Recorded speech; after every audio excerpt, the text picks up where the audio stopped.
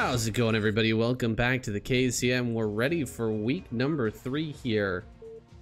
Getting it started with Jaedong versus Snow. Apocalypse is your first map. Let's go.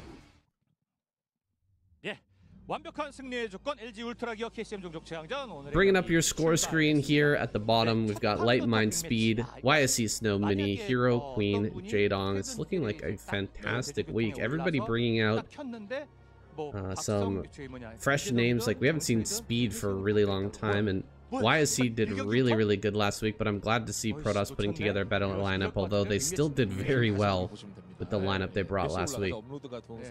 Yeah, even though they threw a lot against the wall, quite a lot of it managed to stick, it seemed. And yeah, but now we got Snow and Mini back in, though YSC making another repeat appearance. Happy to see him again. Yeah, nice to see Speed. He's a pretty talented player, just not quite in the higher echelons as these other guys, but certainly capable. Mind as well, happy to see him. And Jaedong as well getting a little bit of limelight, so hopefully we're going to see a really good week here soon. Yeah, it should be a fun week. Already had a great time watching and casting the BSL challenge, race challenge series, which is very similar to this format. It's hosted by Zero of BSL, and so a lot of casting today, a lot of race championship. It's great to see the foreigners picking up on this format as well. No mirror matchups at all, just such a fun and interesting format, so love to see it getting spread around. Yeah, and looks like Jaedong's playing like super safe. He's just going to be going for a tried and true overpull here, and Snow probably going to be doing like a 13 forge, like a delayed forge into Nexus here. Nothing too crazy from both players so far, both playing very safe, very standard. I've seen that you can get away with Nexus first against this build. He went over overpool here, and he's not going to get greedy. Okay, so he throws down the forge. But I have seen Protoss players get away with this. It's just very tight. Like, you might need to pull a few probes, you might need to build a gateway in the wall and that type of thing, but it's definitely possible to make it happen. Here he's just going to go for the forge first, and still going to get himself a good position. Looks like the third base for Jaedong thrown out way on the other side of the map. Look at that third base. It's taking up here at the 12 o'clock now. Yeah, it seems he just wanted to avoid getting a probe blocked as well, so wanted to maybe get that set up earlier on at a far away distance where this probe wouldn't be able to delay that. And in turn going to be probably just bullying away this probe now to set up his third hatchery here at the natural. So a little bit of a wonky start, but just to avoid any shenanigans of Snow being really annoying with this probe micro and delaying the timings that Jaedong want to hit here. Well, you know what, this third base area is a lot easier to clog up with hatcheries. If you want to take this one, yeah, right here. It can be pretty easy to defend, maybe? I don't know, I've just never seen anybody take that as their third. It's usually the base right above your natural here, because it's so much closer, it's so much easier to defend, but Jaedong bucking the trend here. Let's see if it ends up paying off, or he gets pulled apart by Snow's early zealot control. Yeah, you're not wrong though, saying usually it's this like the safe back pocket expansion you take later on in the game, not usually as your third base so early on. So a little bit of a peculiar choice, maybe to obfuscate and disguise exactly what he wants to do here. And it's going to be a 973 build out of Jaedong. It almost catches that scale probe, not quite though. Snow really on top of his multitasking here, and going to be keeping that alive. If he can sneak past this lanes, it's going to be huge. Being able to identify this early on would be great, but Jaedong's really on top of things, so I don't think that's going to transpire. So I think for the time being he's going to manage to obfuscate that he wants to go for this 973, and it may be successful here. I think the fact that it's also the entrance being horizontal like this also does benefit for a Hydra bust here, since the buildings are more wide than they are tall, so it does help the Hydras target down the wall, and does also force the Protoss player to build his cannons right up against the wall if he wants to defend it, which makes it even easier to Hydra bust, because then you don't even need range, you can just shoot the cannons over the wall easily. Right, and I don't know about this third base being up here now at the 12 o'clock. This is as far as it gets for a Hydralisk bust. Like, taking maybe the other main base would be a little bit farther, but this is going to be difficult to execute here with Jaedong sending Hydras from this far away, and more Lings are coming out here. He's kind of disguising the fact that he's going for this by building a lot of drones over at this base and pumping out some Lings, but there's still no Ling speed, which might be starting to tip the hat here towards Snow, figuring out what is going on. This probe likely gonna get taken out. No, just barely managing to slip away. There's so many Lings here. Making sure that he has enough to deny a Zealot from coming out here, and Snow indeed isn't going to send that Zealot. There's going to be an opportunity here pretty soon, but Snow seems to have sniffed it out a little bit. He has more cannons on the way here in the natural. Something fishy is going on, and Snow is going to get prepared for a bust. Yeah, and he's going up to 3 cannons, which is like the basic safety net you have to go for here, and he's going to rely on this Corsair to figure out exactly what's coming his way. He will let these cannons finish if he sees these Hydras coming out here, but he looks like he's going to just pick away at this Overlord. Then that will force Jadong to reveal these Hydras, and now he knows, so he's going to let these 2 cannons finish up, and he may even start a 4th cannon here in just a moment, because he does need to be extra safe against this, because if Jadong isn't just faking this and he is going to be committing to a Hydra bust, like, this can kill him very soon. There's enough Zerglings here to even engage the Zealots on the north where the Hydras engage at the south, and he might actually force a big probe pull here. Very wise from Snow to realize that he needs probes here as well, because if Jadong starts to just pick off 1 or 2 of these cannons and really softens up the defenses prematurely, it's going to be much harder to stabilize this position, and this will maybe force Jadong to rethink his decision making here and not actually fully commit to this. And a very fast robo from Snow. Do you want to go Reavers from here? I think that might be his choice. It's very good at, like, it's a really quick solution to a Hydralisk bust. Yeah. If your opponent is going to just commit to this and keep on trying to bust here, it takes a long time to get Templars with Storm to the front, but a Reaver can pop out relatively soon, just walk over, and it's basically held. There's no way to bust through, you know, a bunch of cannons and a Reaver with just pure Hydra at this stage of the game. So it's a very quick solution. However, it seems like Jadong is not going to continue with this Hydra bust. He's going to throw down a whole bunch of hatcheries, start to transition into a large amount of drones here, and take this into a later game. So we are going to see that situation unfold here with the kind of interestingly placed 3rd base. I don't think it's Reavers, I think it's DT drop. DT drop? Really? Yeah. Well, this is wild. So. Well, he's counting on the fact that Jadong will have a late lair, which means his Overlord speed will be very delayed. So if he's only got Overlords like covering the entrances to his natural and 3rd, there's no Overlord in the main base. And then we can just DT drop into the main, kill the drones, kill the hatchery, and then maybe the Hydrogen. Wow, this is big brain. This is Giga brain play from Snow, actually. If that's what he's doing, he's totally right. There's no way that Overlord speed is going to be done here. I haven't seen this as a counter to this play yet, to the Hydralisk bust yet, but he's sending a Hydra down here. Look at this, Jadong. He's going to spot it. And as soon as he sees this, he knows what's coming here, either a DT or possibly a Reaver, but he should be popping out some Overlords in his main base and bringing Hydras back to defend. Wait, he's not moving. Okay, he is going to move now? I don't think he saw it. I don't think he saw it fly over, actually. Or he's not respecting the fact that this could be a DT at very least. He took a long time before he started maneuvering down, and these DTs are going to go in and just start slaughtering these drones very quickly. At least 3, maybe 4 going to go down. 4 already have gone down, 5 even, and now going to be able to come down here and start hitting the hatchery or the eggs that are morphing. Overlord actually pops out just in the nick of time, so not going to be getting any additional damage. Just those initial 5 drones trying to split the DTs off left and right now to see if they can run around and get some of these drones. Come back in, another drone going down, 2 drones going down for that DT, and a 3rd. So that's a total of 8 drones killed. That's a huge amount of damage. Maybe be able to get out with this DT.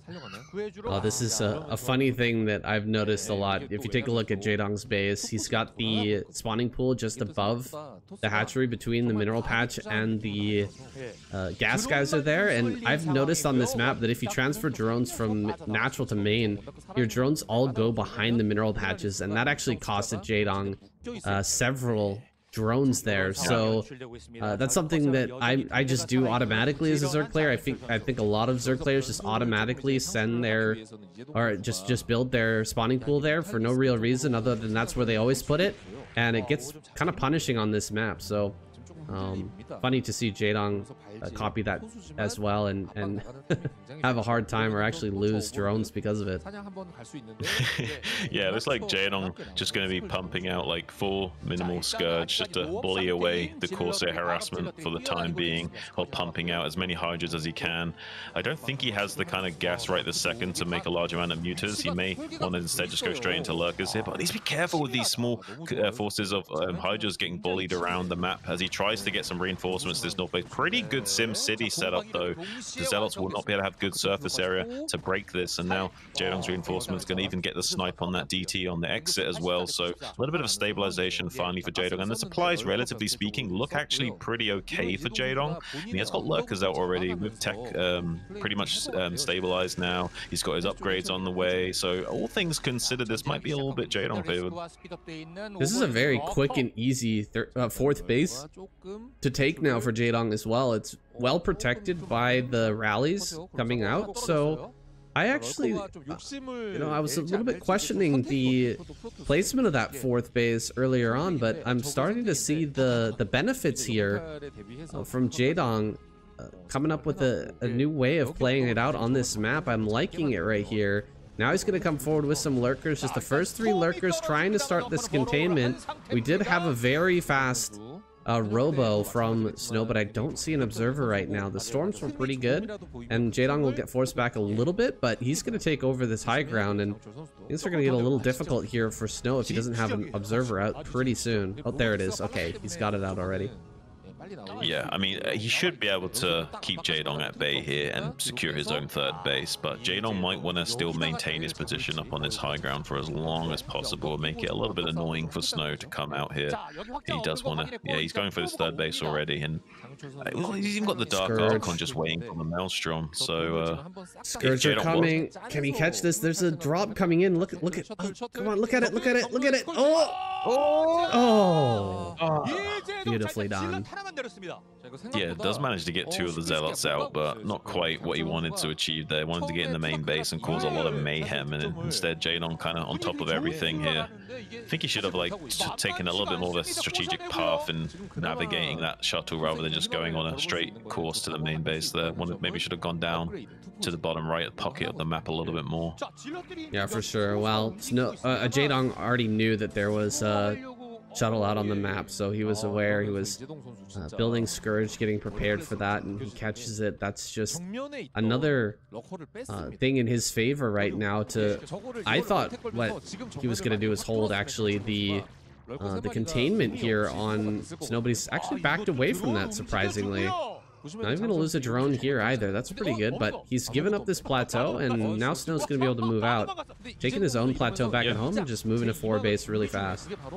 I don't mind this from Jaedong. I actually think this is really smart, because I think that right now that the scales of power are a little bit Snow favored for just a few moments, but this gives Jaedong just a few precious seconds to get a few more lurker rounds out, a few more extra units to the rally point, and now with his own high ground plateau to low ground transition, this is much harder for Snow to break into now that there's a much more fortified position with many more lurkers than would have been if Snow was just breaking up his own ramp. So I actually like this a lot from Jaedong. Needs to be careful though not to give any space for free here to Snow and keep forcing many resources out. Maelstrom does go down with the Storm combination, killing off about 8 or so Hydras initially, but there is a big spread of lurkers here to make it very challenging for Snow to get up here. He has got quite a formidable force of Dragoons raining down onto those Hydras on the high ground with their phase disruption shots, with the 2-1 armor weapon combo, but 2-1 also ready for Jaedong as well, so still trading pretty cost efficiently, and as long as he doesn't get stormed to death here as he tries to keep these forces at bay, I think Jaedong's in a pretty strong position.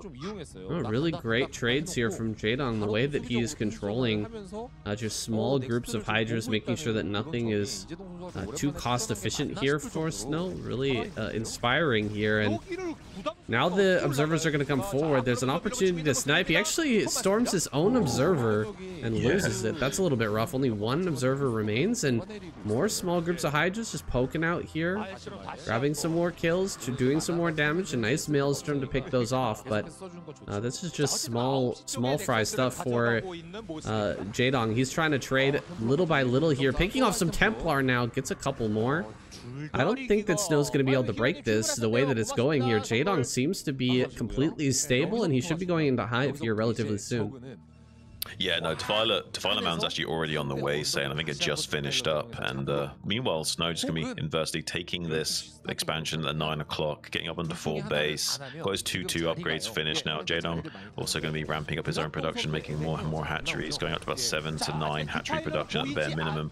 It's going to be really tough for Snow to break into it. At the moment, I think he just wants to trade and keep skirmishing with Jaedong. Pretty good storms there, taking out the majority of the Hydra Force, but Jaedong's like macroing on all cylinders right now. A lot of units are pouring out of these hatcheries to reinforce, so at the very best, Snow can just hope to trade well and keep skirmishing with him while he's expanding a bit. But look at Jaedong, he's already causing like a little bit of a counterattack here on the 9 o'clock, killing some of the cannons that are being made and now harassing the mining of Snow and kind of pulling the army around on the map as well. Now the army's like retreating from what they were doing at the front. Now they're not even skirmishing at the front anymore, and instead they're on like defensive measures only, and this is giving Jaedong even more breathing room to just keep macroing up larger and larger portions of red virus to just spread out onto the map and keep consuming these like pockets of blue units that try to dart forward and skirmish. But he's doing a pretty good job of dodging around the map with his Hydras, dodging all these storms, killing High Templars when he can. So far everything's going Jaedong's way. Snow, I think there'll be a bit of a turning point here. If Snow can stop Jaedong from expanding anymore and avoid taking too many like just huge plagues onto his army over and over again, maybe Snow can stabilize this game state a bit more. But as it stands, I really do feel like Jaedong's in control his zone. Yeah. Well, Snow has that map control here. He's not covering this bottom pathway, which could become really painful if Jaedong gets over there towards that third base of Snow and gets a Darkstorm down there. This might become a real problem. Meanwhile, Snow is fighting up a ramp against Darkstorm. That's not going well. One Zealot here catching onto this army before it makes its way into position. 2 Templar are available, but they don't have energy. He could snipe these really quickly before they get that energy and the resources to defend here. Darkstorm comes down, but it's actually going to help the Zealots to clear this. He's just going to focus the Nexus. Nexus going to go down really, really fast here. Jaedong taking a big win in this fight. Yeah, I mean, Snow just got this 9 o'clock base online. Now he's reset back to 3 base economy against a 4 base Zerg. This is not a place you really want to be in at this point in the game state. It's really not favoring Snow at all. Has got some ability to try and get away here with this army to join up with his rally forces, but Jaedong's already on top of things and already is in hot pursuit of these units, sniping off some of these High Templars before they can even retreat back to the safety of their home base here. And this is really unfortunate for Snow because now the supplies are actually kind of like evening out. This is really rough spot to be in as Protoss player. This really does kind of seem to indicate that Snow's at risk of being bowled over here in a few moments soon. This is a great opportunity for Jaedong to snag the other plateau, so he's going to move to take that spot. He's actually coming down here towards the 4th base. Oh wow, a Maelstrom goes down on these units. I think that's going to run out in time for Jaedong to spread those out before Storms can polish them off, but I mean, he slows down the attack here into the 4th. Now the remainder of the forces are coming up here for Snow. He's going to be able to hit this from the back, and it doesn't look like Jaedong can kill this base, but he will get rid of the cannons here. He does lose control of the other plateau, though, and he doesn't have another base coming up and online. There is one being started in the very top left-hand corner. That's kind of an unlikely base, but oh, this one down here as well. Look at that. Taking double expansion on either side of the map. Let's see how that goes. Oh, DT gonna get this. Wow, that is a huge kill right there. Yeah, that's a huge win for Snow. Mitigating as much of this utility available to Jaedong is critical here. There's a lot of dark swarms and plagues that are going to become a nightmare for him soon, and he's doing a good job of weathering the storm for the time being while he gets this expansion and that bottom right base back up online, while he also gets his defenses secured here. But yeah, like you say, Jaedong expanding opposite ends of the map, double and double succession like this does seem to be on pace to still favor Jaedong, with 3-2 upgrades finished now on these units, and I imagine melee upgrades going to be finishing soon to make these cracklings even more potent. As soon as Plague starts to become more relevant, this is going to be when the cracklings start to shine. They only become super relevant against Protoss when Plague is a factor, because it's just so much harder to chew through the Protoss army against Storm, against Goons and Zealots. And if you don't have that, like only having to chew through their shields just makes it so much easier to gobble through those Protoss units. So if we see that soon, like clumps of units getting plagued over and over again, I think there's going to be lights out here for Snow. but if he keeps his army spread, keeps moving around the map, and you know, keeps fluid, I think that there's still a chance here for Snow to get a win, but I think it's gonna be tough. Yeah, he's gonna have to punish these bases or shut down some of these bases on opposite sides of the map. You can't allow both of them to come up, that's for sure. You'd like to deny both of them, but there's a big plague, the first one of this match. Another great plague here on a ton of different zealots, and Snow's army is looking kind of weak now with all their red HP here. Plus he's not able to get in on this base in the top left. Bottom right is starting to get really well fortified. Lurkers here on high ground. This plateau is going to be taken by Jaedong. Okay, I don't like him stacking his lurkers quite like that, but hey. Maybe he can get that Archon. One storm is actually going to wipe out 4 lurkers here if he's not careful, so he actually backs away. This is good. Going to head up into the top left-hand corner, I guess. He's going to do a bit of a defensive play here. Has an opportunity to snipe some of these. 1, 2, 3. Oh, almost gets all 3. Plagued Templar go down so fast to Hydras. Yeah, they absolutely do. They've only got 40 shield, 40 hit points, and without any armor, they just seem to melt. And like most of the Protoss army seems to melt with its plague. It's very hit point and armor heavy, so once you do have those units plagued and shields are the main factor, it's so much easier to clean up these units. They are like glass cannons at that point. And oh, look at this storm drop in the top left, getting quite a few drone kills. And meanwhile, Jaedong still trying to assault the rally point area of Snow and maybe get this space again in the bottom right pocket. But I don't think this time it's going to be successful. There's just a little bit too much here for Snow, but he is diverting the attention away from Snow launching his own attacks on these expansions. Meanwhile, Jaedong just happy churning out as many units as possible to keep smashing into Snow, who's now mined out on his bases, back down to a 2-base economy. So this could work out for Jaedong in this war of attrition. I like what Jaedong is doing right now. He's forcing Snow to run into lurkers over and over again, and now he's hitting another base. Starting to break through a little bit here. We're bringing all the defenses from the top left, though, in order to make this happen. So if it doesn't work, and there's lots of army left over, he could end up losing that base in the top left. He's going to kill all the probes, though. The lurker spines here at the end are crazy. Got to target a little bit more here. One more storm goes down. The Lings are killing off a few of the last probes. Jaedong needs to get over here to the top left to save this base, but he's done a good job killing a bunch of probes here at the 4th.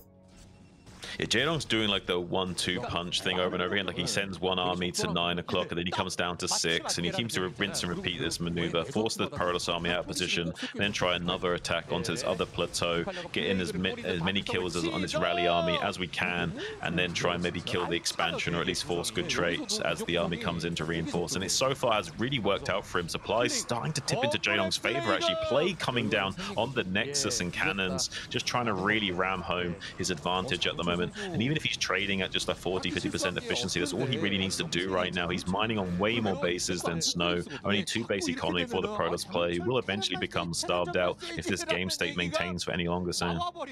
No Templar drops down to this bottom right. I'm not even sure that Snow is aware of that base right now. Otherwise, I'm sure he would be trying to do something about that. That's pretty undefended mineral line over there. And Jaedong getting away with murder a bit, but he's just putting on so much pressure. It's not giving Jaedong any room to breathe or to think here. With army just coming into his rally point and sniping Templars constantly. How is he supposed to get out there and actually deal with any of these bases on the map? It's not kind of an afterthought behind survival at this point, and I don't know if he's even going to be able to survive. The rallies are coming forward here. More and more Lings to the front lines. Dragoons are just getting popped, and all the storms get thrown down, but the Templar are dying over and over again and never making Archons here. This is getting really, really desperate. I think that Jaedong has just done it here. Yeah, I think Jaedong's just like spitting dragon fire and melting this snowman. I don't think he can weather this. Like, he's done a good job of maintaining his form, but eventually he will melt, you know. This is not looking like a tenable position. He's getting this expansion killed down here with these cracklings. He's losing so much of his army. He's 30 supply behind Jaedong, who's now almost maxed out on his upgrades. Just one upgrade left remaining on his melee. Snow has 3-2-3 on his Protoss infantry, which is pretty good, but against 3-2 cracklings, 3-3 hydras and lurkers, and this amount of insurmountable forces that you're having to fight against, there's so many more drones than probes mining right now, and even more favored on the army side of things as well. So everything is in Jaedong's favor right now. It's basically his game to lose. It should be an unlosable position for him. Snow's making a few desperate attempts of like getting through DTs around on the map, see if he can get anything work in his favor, but Jaedong's dotted his I's and crosses his T's meanwhile doing all of this, so those expansions are also pretty well defended against any kind of harass shenanigans, so it looks like it's going to be lights out here for Snow in a few moments now. Dude, Jaedong is so scary when he gets to a good macro position, when a player like Snow's not able to really pull him apart or, you know, deal early damage. He's so scary to watch. He's just got an amazing ability to crank out Zerg units and bring them to the front line in the right points and the right times here. Great job for Jaedong. First game of the day. Takes out Snow. I was not expecting that, but really well done. Gets the clapper from KCM. Incredible game number 1 here in our 3rd week, season 2. All right, Jaedong really impressing me there with that last game. I love the location of the 3rd that he took. I thought it was genius. The tightness of that base. It's so hard to get in there with zealots. I never really thought about that as the 4th, although we do see it, or the 3rd, excuse me, although we do see it against Terran sometimes. You'll take that as your 3rd, going for Hydralisk Defiler, because it is a little tighter when it comes to defense with Lurker, right? I just never expected it to work that well against the player of Snow's caliber in ZVP. Yeah, I mean, and Snow's DT drop actually was relatively successful. It didn't get maybe as much damage as he wanted, but it did kill 8 drones. It wasn't like it was a failure of a DT drop, you know what I mean? So yeah, all things considered, that was a really impressive performance from Jaedong. I'm really excited to see mine versus Jaedong. Not a matchup I expected to see, but one I'm really looking forward to, saying a very quick drone scout from Jaedong. So if this was going to be any form of CC first or 8 racks, this would be shut down immediately and harassed to death. So really nice to see the sharp drone scout timing. Did you catch if he... No, he didn't extractor trick to get this drone, extra drone out. So instead, just gonna send that 9 drone. It does hurt your economy a little bit though, and since he's building 1 racks expansion here, this is kind of favoring mine now, right? The early drone is great in principle to shut down some of those aggressive plays, or like really cheesy, not cheesy, really like aggressive macro plays like the CC first. But in this case, I mean, Runrack's FE is just so good already, even from a normal game state. Here it's just going to be that much stronger. He's trying his best to deal some damage to this SCV. He's done some, but Mind is doing a good job staying on top of that, and even with 0 range, hitting that drone over and over again. It's pretty darn low now, and he will finish this. Yeah, but Jaedong's just trying to get some compensation on this scout timing. If he can get the kill, it's even better. It does lose the drone instead. A little bit of over-aggression there for Jaedong. Gets really punished for it. I was just saying that he was getting some compensation on the extra SCV being pulled off to repair and to chase the drone. So he's getting a little bit of mining time compensation for having that drone invested early. But if he loses the drone like that, that's really rough. So overall, everything is still slightly edged towards Mind, all things considered. So Jaedong's just going to be a little bit slower relativistically in dealing with Mind here. Nothing that he can't bring back though, with some good control and good decision making here as the game goes forward. That'll matter less and less. It's just a bit rough to start from a deficit against a player the caliber of Mind. He's going to put the pressure on you, and he knows exactly how to do so. Putting down the wall here at the front with the 1 racks FE and a gas already. Is this going to be just a really quick +1, or are we going to see a factory here? Yeah. No, it's going to be a +1, I imagine. Yeah, just a +1 build. That's how I imagine he would do. It does suit his style as well. So taking the advantage here, and rather than trying to push it by you know, going for a 2 racks pressure play here to force out sunken colonies from Jaedong, he's instead gonna go right into +1 and maybe do like a later push out, try to shut down the Mutalisk a bit harder, maybe go directly into 3 racks, something like that. We've seen a little bit of resurgence of like 4 racks, 5 racks play, but I don't think that's what we're gonna see out of Mind here. Yeah, I think you might be right about that. I think it's going to be pretty standard play from him. He's identifying that Jaedong's also going for 2.5 hatch. He knows that Jaedong wants to try and catch up in the curve of the game by having extra lava available to him so he can squeeze out more drones and what have you, and not maybe necessarily commit to as many mutas in the early game as normal, because he wouldn't be able to hit those sharp timings anymore to punish Mind with that deficit of minerals early on. So instead going to be doing a much more conservative macro approach, which pretty much gives Mind the opportunity to do a much more tech favored build by getting this early +1 to get a stronger mid game lined up against Jaedong's a little bit delayed tech here. Might be able to skimp on turrets here with the number of Marines he's going to be pumping in that early +1. He's going to have a very strong ground army that might compensate for a little lack of turrets here, but Jaedong moving out to take his 3rd base now, further probably delaying his overall Mutalisk count here. Just look at his minerals, very, very low right now, and he's just about ready to start pumping those out. It's going to be a slow trickle coming across the map to Mind. I imagine he won't need more than just a couple of turrets here to defend what Jaedong's going to be putting down. Well, I think this was Jaedong's plan all along to try and fix the problems he had earlier on, and I think Mind anticipated this. So Mind has already like set himself up, be like, okay, you're going to be greedy, and you're not even going to make that many mutas initially, so I'm going to be super greedy myself here. We see no turrets on the way just yet, even a few comsats coming down to scan and confirm his suspicions as well. That's going to be really important to Mind. He doesn't have an SCV scout anymore, so needs to just confirm that his suspicions are true when he sees how many drones have been made and how many mutas are on the way, and then he'll be able to min-max to the absolute extreme here, and probably will be putting a little bit of pressure onto Jaedong when he does have a small window to do so, but for the time being wants to be very careful. He's the first scan going into the main, sees pretty much like nothing too scary, so he's probably pretty confident that Jaedong's power droned at the moment, and he has actually done that. He's pretty much droned as heavily as he could, and he does big scan in the top left and see the big drone transfer as well, so he knows exactly what the game state is like right now, and that's going to be probably making Mind feel a little bit more confident about how he's lined himself up here, and we'll be able to put on a lot of pressure. Has actually made a lot of turrets back at home, which makes me think that Mind is setting himself up to be very aggressive in the moment, and he wants to be able to push across the map without having to worry about any backstab potential from Jaedong.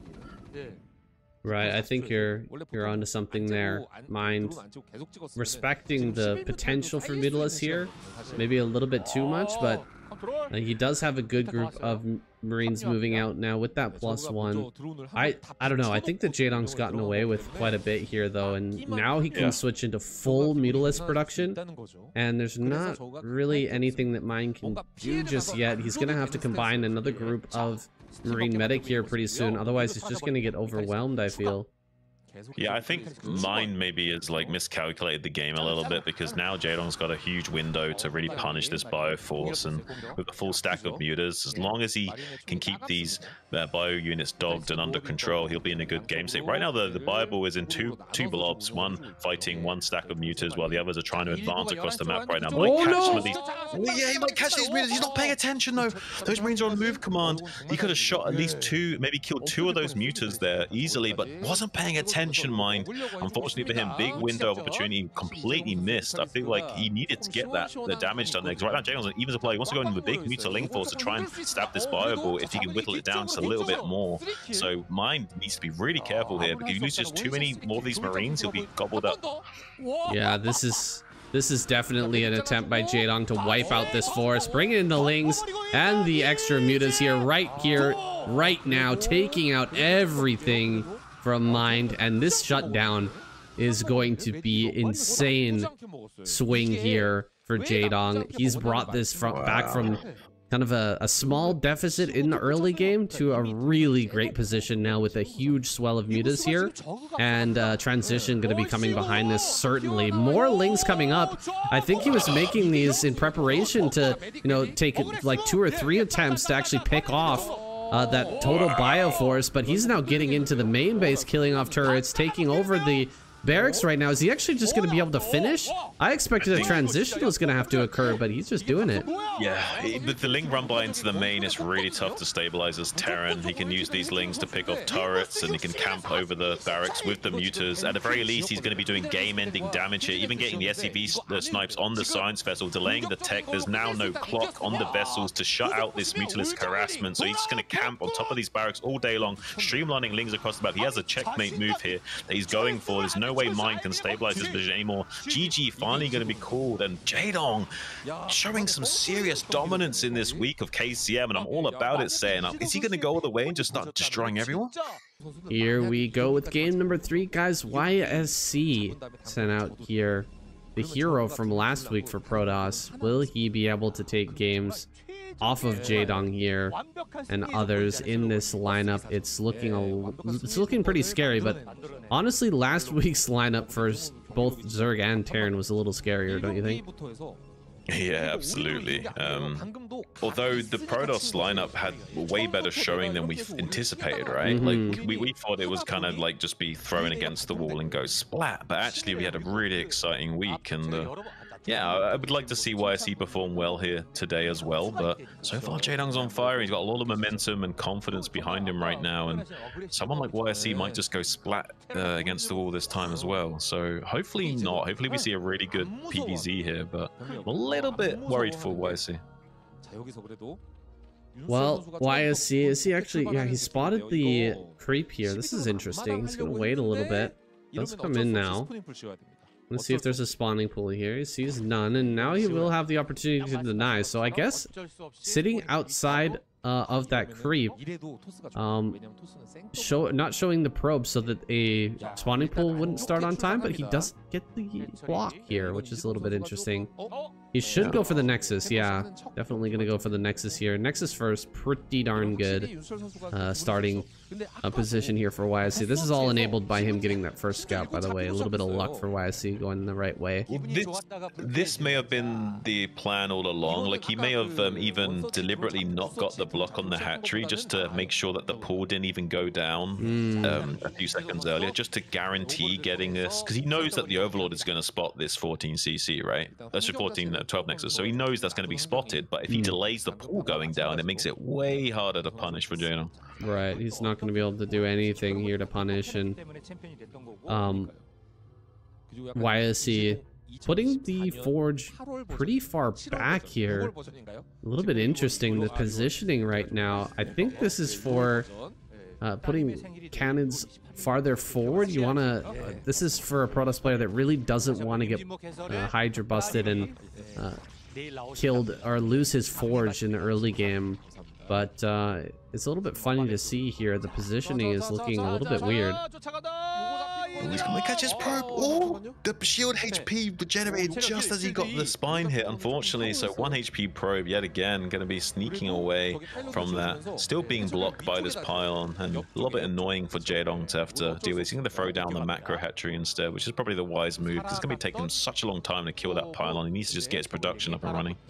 Yeah, it's a good choice here, but it is a frustrating little bit of damage that's been done by just a probe throwing down excess buildings that can be cancelled, and it looks like YSC will let it finish, but it's still such a small commitment to deal a lot of economic damage here, and probably guarantee that we're not going to see a Hydra Den. Oh, wow, Overlord died to the cannon? Oh no! Wait. No. Okay. When's the last time you lost an Overlord to a cannon, Shun? A long time. And I'm really shocked that we're seeing it here, saying, because that actually really cripples Jaedong, because he just had an Overlord finish, but now he's still supply block. This is the critical supply block of 18, yeah. Zergs. Yeah, and usually it's because you don't make the Overlord, but this time Jaedong made the Overlord, but now he's supply blocked. So he's basically playing like a B rank player right now who just forgot his Overlord, but it does really cripple your economy so heavily, and against the player of YSC's standard, you're going to feel that burn later on. For sure. It's almost an unforgivable mistake, but maybe Jaedong getting a little flustered by that pylon block, and the Nexus first here is already a big advantage for YSC. He is coming across with just 2 Zealots and trying to make something happen with a lot of Lings popping out here. Is going to shut this down completely, but this is a great win here for YSC regardless. He's forced out so many Lings, and he's going to get the information down here at the third base. This is fantastic stuff. He gets behind the mineral patches. Oh, dude, this is so frustrating for Jaedong right now. He's got to be really upset, but he is going to be able to run by with Lings. Oh god, the Lings are being really annoying, not wanting to run in there properly, but he does manage to get about 4 or 5 in the main. No, almost getting caught there. We'll get on top of some of these gas probes. He needs to get like serious damage here in this base right now, or he's going to be so far behind. I just don't see how he's going to be able to bring this one back. Why is he in such an advantage? Not even going to get 1 probe. This is crazy. Yeah.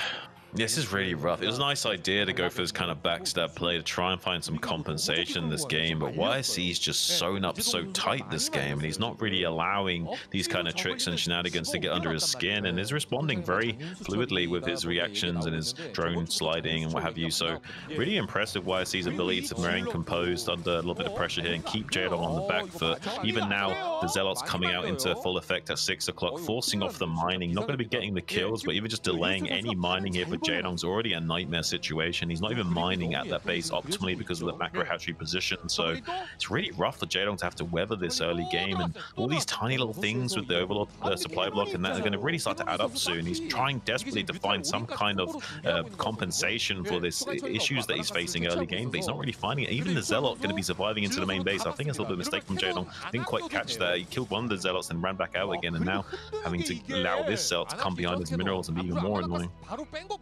Things are really starting to fall apart here for Jaedong, but he's popping a bunch of mutas and looking for an opportunity here to maybe Ogre Zerg this guy. Although cannons are finishing up everywhere. Dude, YSC is just 2 steps ahead in every which way, and Jaedong has fallen apart so dramatically here. He just doesn't have enough drones. He's going to be so far behind no matter what he does with these mutas. No matter how much micro and the time and attention he puts into this, it's just not going to bring him back into this game. He's got like 5 or so probe kills. It's not too bad right now, but it's not the kind of damage that he needs to really find his way again.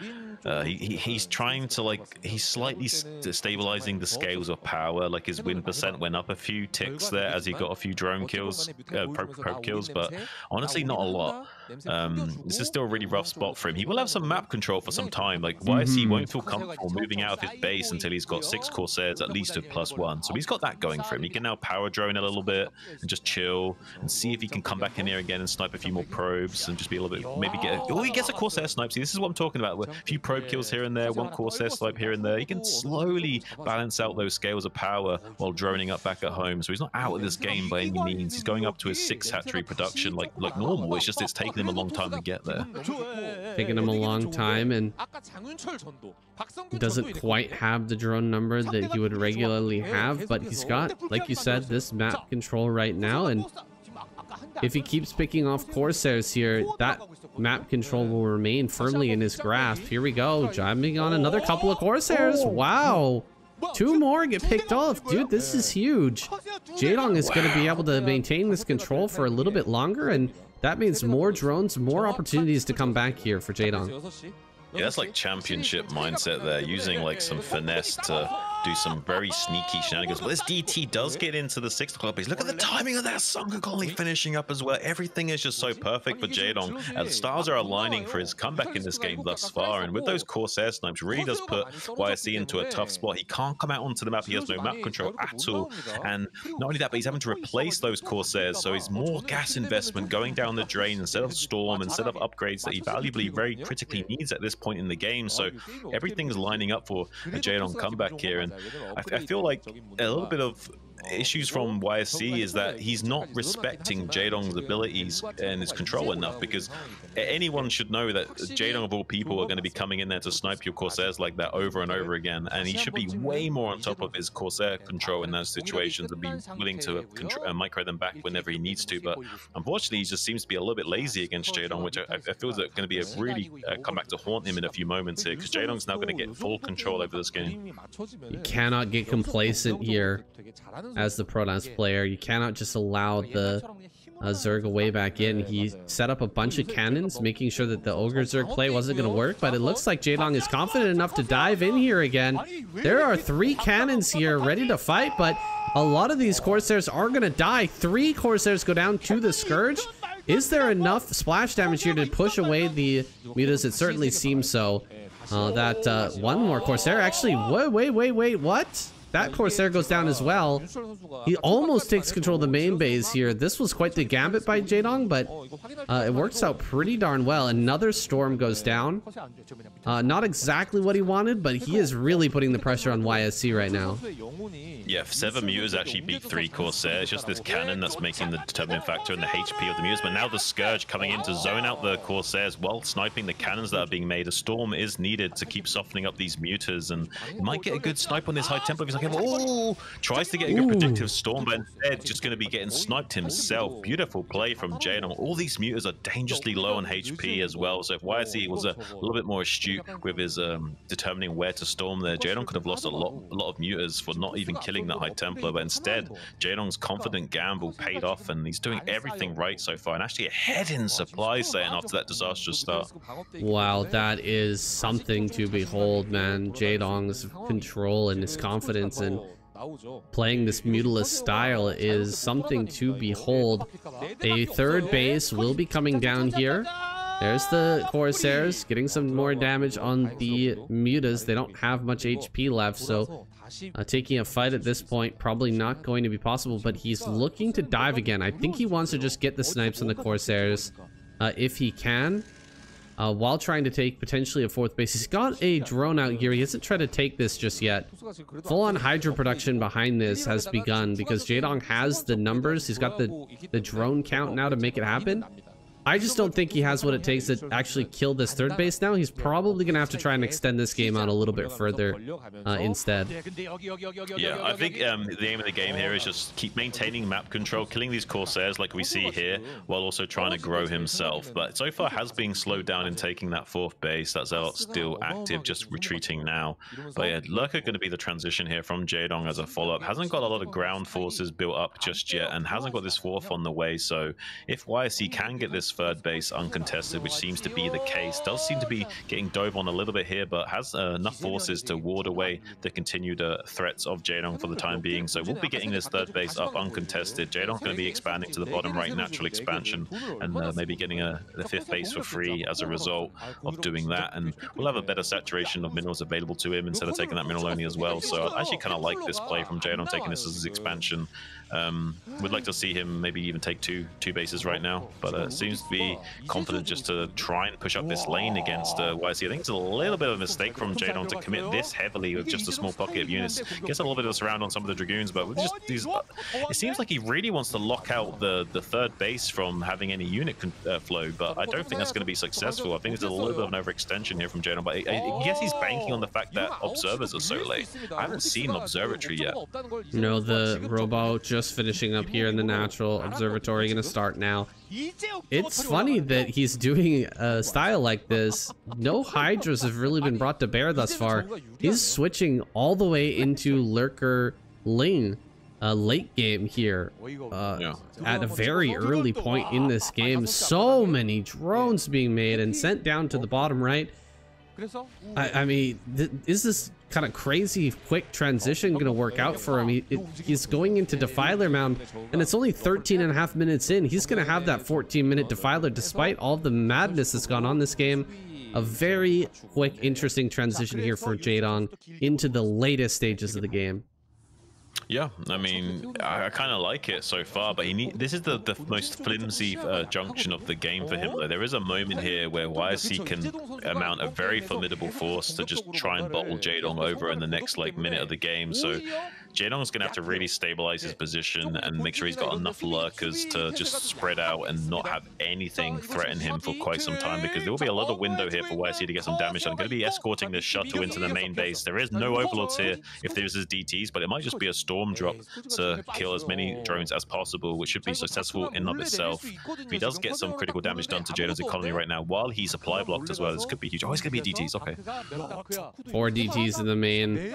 That's really rough attack. You can kill so many buildings as well. It's not just a threat to the drones here like a storm drop, but to the tech as well. You can go after the spawning pool, the Defiler's mound. You can even go after the hive here if you so choose. And with the Corsairs here to deny the overlords from coming back, you're gonna have to bring a lot of forces, a lot of hydras to this defense. He's bringing so many overlords. He just doesn't have the hydra force though to deal with this. The Defiler's gonna go down. The Spire's gonna go down. The Mound is going down as well. Scourge are being brought forward finally to push this back. But he's gonna lose even the Evolution Chamber as well. Dude, this is so rough. Everything was going really well for Jaedong, but this one move from YSC is shutting him down brutally right now. Well, Jaedong couldn't bring his infantry force to clean this up because he was too worried about the army of YSC hitting a base while he did that. So he had to wait for the mutas to come and clean it up instead, because he knew if he used his main army that eventually he would just get overrun at another location. So Jaedong's kind of like knows he's between a rock and a hard place right now. He knows this is the most critical timing, where I was saying a moment ago, where this is where things can fall apart for Jaedong. He's at his most flimsy right now. He's trying desperately to stabilize, throwing up Nidus Canal networks and as many creep colonies and sungers as he can. He's got his Defiler Mound being remade on that right side of the map. But look at this follow-up drop into the main base. Going to be targeting the drones and the spawning pool, making it harder and harder for Jaedong to concentrate, dealing with these attacks as well, while also he does get the Observer snipes here to shut down this push though. So YSC will have to rely purely on storms if he wants to break through. Meanwhile though, those Zealots did kill that pool in the main base, so now Jaedong have to remake that spawning pool just to make lings. That's really annoying at this stage. Yeah, it's very annoying. He should be able to pick off that shuttle though finally. That threat is going to be removed here, but meanwhile YSC just expanding everywhere. Look at, he's taking bases over at the top center. He's getting into robotic support base, so he's going to go into the latest stages here. The Reaver play, that tier 3, tier 4 type Zerg, Protoss army versus Zerg is going to be hitting the field here soon. Some great snipes on some of these Templar that are reinforcing this army, but most of the mutas go down. A lot of lings fall as well. I don't know. This is not looking like Jaedong can really do anything to YSC here, and YSC has done a huge amount of damage to him. We are going to get into that really like Sauron Zerg style though, with 5 bases coming up here pretty soon. Can he deny the top right-hand corner from YSC though? That's gonna be the question. Once Jaedong finally catches up in the tech again, because the Defiler Mound snipes, it is going to slow down the plague timing quite significantly. But Jaedong does still have the infrastructure behind him to really put on a big Sauron Zerg threat to YSC. He's actually currently ahead in supply by about 20. He can definitely bowl YSC over, but he has been significantly slowed down in his attempts. And because that Defiler tech is so late, it's going to make it harder for these cracklings to get the value that they need. And it will give some time to YSC to secure additional expansions, go up to 5, maybe 6 bays, get this top right corner set up and just split the map in half and then go into like super late game and overwhelm Jaedong that way. Definitely would give him a win condition, but as it stands, I actually really like Jaedong's position. It's just a little bit of a slow burner for him because of how much slowed down he has been with these technical plays of YSC. Yeah, the Defiler's out finally. It's 18 minutes in. He was about to have a 14-minute Defiler though. Yeah. And he's just been slowed down so much. This Defiler should already have all upgrades done, but we don't have Plague yet, and there's an opportunity here for YSC to maybe make a play towards bottom center. I don't know if he's going to be able to get in there, though. It seems like he's just taking a position and daring Jaedong to come and fight him. He might end up getting surrounded, though. This is such a good defensive position for Jaedong, and the army could come around through the Nidus Canal and hit this from behind, trapping it in this corner. YSC just gonna pull out immediately. He doesn't want any part of that. Yeah, I mean, if he doesn't want unwanted pregnancy, he better pull out Saiyan. That's all I can say. Does have a pretty good position on this right-hand side ridge line. Kind of do like it, but not that many high Templars at his disposal. Needs to be careful not to get swallowed up from behind here. Oh, gets a snipe on that. Yeah, the shell goes down as well. Everything is going so well for Jaedong. He's still like almost 30 supply up as well. Like honestly, despite him looking really flimsy earlier on, he's done a really great job of maintaining his lead, and now he's in full-on Sauron Zerg macro mode, and he's going to be getting that plague finished up soon. Could maybe get some more of these high Templar signs with these Mutas if he's active enough as well. Hasn't really been super. Oh, finally plague is done. Saying this is when things are really going to kick up into high gear now. We got a maxed out Zerg. Wow, Jaedong doing something that is incredibly difficult, which is continuing to macro even after getting your entire tech tree sniped. He didn't lose his hive, but he lost his defiler mound. He lost so much of his main base, but he's managed to pull everything together here, and the Sauron Zerg is going to start to hit the field. This small, wimpy little army here in the middle for YSC is not looking like it's going to be able to stand much longer as the plagues come through and lings start to flood the map. It's going to be really, really tough for YSC to start to take top right. He hasn't even set up any pylons or cannons over in that location. He does have Reavers at top center, and he is currently on 5 bases with 3 of them still mining here, but Jaedong is just going to keep on growing. It looks like his next target going to be center right. Try and take that base as well. Asmuda's still flying around top right, just making sure that YSC has no easy time of taking another base right now. Yeah, I mean, YSC's got pretty decent upgrades right now, 2, 1, 3, but it doesn't really matter. Like, we've got a maxed out Zerg that's going to be confident just to keep chucking army at you over and over again to trade, setting up these fortified positions with lurkers and swarms that you can't break into the deeper lines of the Zerg. Meanwhile, just attack moving in, big conga lines of red streaming across the map eventually will force the Protoss player into retreat. And meanwhile, he doesn't even need to take the 3 o'clock base or sometime. He's got enough gas in the bank that just taking these mineral onis is going to be more than sufficient. Meanwhile, I don't think Snow is going to be able to take the top right for quite some time. And oh my god, he's lost so many high Templars in the top left to those muted. That's crazy. Right now, though, Snow's not looking like... Sorry, YSC's not looking too bad on paper, but... yes, he's got like the Reavers at 12 o'clock. It's going to be hard for Jaedong to break these bases, but the longer this game goes on, the more win percentage Jaedong has. It's really tough for YSC to navigate further in this game. He's going to be able to trade and skirmish for quite some time, but he's not going to be able to break Jaedong, and he's not going to have an easy time of setting up these bases in the top right. He's trying now, while Jaedong's distracted on the left-hand flank here, to set up some cannons and what have you in the top right, to secure these bases maybe, but I don't think it's going to be too successful here. It's going to be tough to get those up. If he has a shuttle, maybe he can bring a couple of Reavers over here. That makes it a lot harder to break in.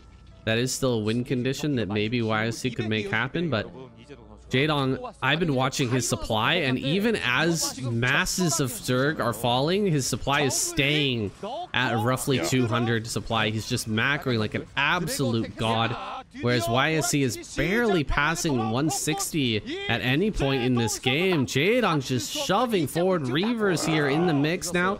Even a Dark Archon is coming out here, maybe to feed back some of these Defilers, but Hydra's Lings are all it's going to take to pick this off. He snipes the shuttle. That is a huge pick. 2 Reavers were inside of that, and this base is just going to go down really, really fast. What are you going to do now, YSC? You've got only 1 base mining here in just a moment as center left starts to mine out. He's almost double the supply of YSC right now. It's absolutely bonkers that he's not only he's staying maxed out while fighting the Protoss player. He's remaxing constantly while fighting, and he's just whittling down the Protoss again and again and killing more bases. There's no way the top right can go up now, and eventually YSC will run out of gas in this game. He's going to maybe make another minute or 2 effort here to try and hold on, but there's just no way he can get this base up in the top right anymore. Jaedong's going to cripple this in a few moments. I wonder what happened at the main natural and third here for Jaedong. There's no drones that I can see mining any minerals over there, but I think we might have missed something. Either that or Jaedong just transferred all the workers to the forward bases so that he could suck up the minerals there as quickly as possible and keep the minerals in the main and natural in reserve. Maybe for later, just in case this game goes long. I don't know, but Jaedong is scouring the map here. He's clearing out top right. He's just overwhelming YSC at every level. YSC, a formidable opponent, but against a 5-base Jaedong, not even a challenge here. Yeah, I think you're absolutely right. That with the drone assessment as well, he definitely wants to like keep his saturation as optimal as possible, so he has as many minerals at his disposal at any given time. So there's no comeback potential for YSC at any point. Just look at this war of attrition that Jaedong's raining on him. Like, this must be like what it feels like to fight against like the Tyranids or something. It's just nothing you can do. Eventually, just overwhelm you with like sheer numbers and like calculated assessments. While Jaedong impressing the shit out of both of us here, Shun. This guy just crazy the way he's able to bring games back from the brink. And I mean, the late game play there from him in both these two past games is just so good, so impressive to watch. Yeah, not only that, but he's getting to those stages of the game after taking such heavy deficits. Like, so much went wrong for him at the start of that last game, and he's still pulling through that strong. It's kind of unfathomable, honestly. So much went wrong for him in those games. Even the times where he's lost his overlord to the cannon, or he had his hatchery blocked, or there's, you know, the times where he had his like pool sniped, end sniped, everything was late. It's just so many things can go wrong for him, and he still finds a way of navigating to really favorable positions. Does kind of show his caliber and his experience, and someone like him really is a champion level player who's able to keep cool and collected even during the most craziest of times. Most Zerg players would probably fold like a house of cards, but players like Jaedong and Hero able to keep their cool and make it look like a Zerg favored matchup really heavily. Yeah, that was scary to watch. If you're a Protoss player, you're gonna be shivering in your boots watching the Zerg swarm like that. Doesn't look very beatable, honestly, but here we are with speed now in the bottom left hand corner on Retro versus Jaedong down here in the bottom right. We'll be going for a 12 hatch. Not the fastest drone scout. He didn't do as quick of a drone scout here as he did versus mine, but he is getting that out across the map.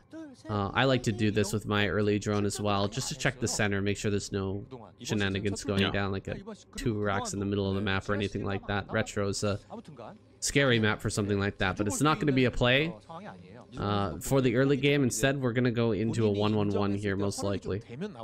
Yeah, it looks with one SCV on the gas at that time, it looks like it is going to be a 1-1-1. Throwing on another SCV now. Does get the delay on this drone from having a chance at coming in there, so there's no way that Jaedong's going to identify this 1-1-1 for some time at the very least, but might be able to start to figure that out as the game progresses a little bit here. But I think this might just be a Valkyrie build out from speed, if I'm not mistaken. I have a feeling that he's going to be wanting to use the Valkyries to give him a better chance of dealing with Jaedong's muteless control, and also give him earlier push timings to maybe hit a critical timing against Jaedong before he's ready with his lurkers and defilers. I think this is gonna be a it could be a Wraith play, it could be a drop. Okay, Wraith. If you're gonna go for the Valkyrie play, I think you have to get the CC down a lot faster. You can't just go you're right, directly into the factory there and just start making vultures and that type of thing and go into Valkyrie. You need the extra production, but here this vulture could do a lot of damage. We don't have the sunken here. Oh my god, dude, he's gonna just get smushed. He has no idea. He's gonna start the sunken now. He can pull all the drones to the ramp. And he does have quite a few lings. Almost gets this around there, but he's got to buy a lot of time here. And this is time, you know, he's not building anything right now. He's got quite a bit of money in the bank. He's just panicking here, trying to get this up, and wraiths are being made on the other side of the map. So he's gonna be in a lot of trouble when those wraiths get over here. Oh, absolutely, saying this is going to be a nightmare. Yeah, I didn't even notice that he wasn't going for building that CC initially. I thought that maybe like it was just some weird like transition he was doing. But yeah, just a straight up 2-port Wraith. I thought maybe it was going to be like a Vulture drop into Valkyrie or something, but yeah, just straight up Vultures into 2-port Wraith it looks like, and that's going to be just the ticket that he needs to really get one over on. Jaedong does finally surround the Vulture, delaying the mining on the behind the minerals there, but still one Vulture active, harassing and being annoying on the periphery. And now these Wraiths going to be start to be made, and Jaedong has no idea about these Wraiths for the time being, and might take a lot of damage unless he really manages his drones really especially well here, which is going to be tough to do. I hope he's got Burrow. If he doesn't have Burrow here, he's going to be in for a tough time. Seems like maybe not. Starting to build some creep colonies here just to buy some time for these drones before they all start to get picked off. 2 have gone down already. A 3rd now going to fall. Some mutas are going to pop out here in a moment, but there's still so much time left. He's going to get an Overlord here. That's going to supply block Jaedong. I guess he popped out a few mutas here, maybe a pair of Scourge as well, but there's the Burrow. Okay, finally he does have that Burrow online. That is a really big play here for Jaedong. Really, really important that he got that upgrade.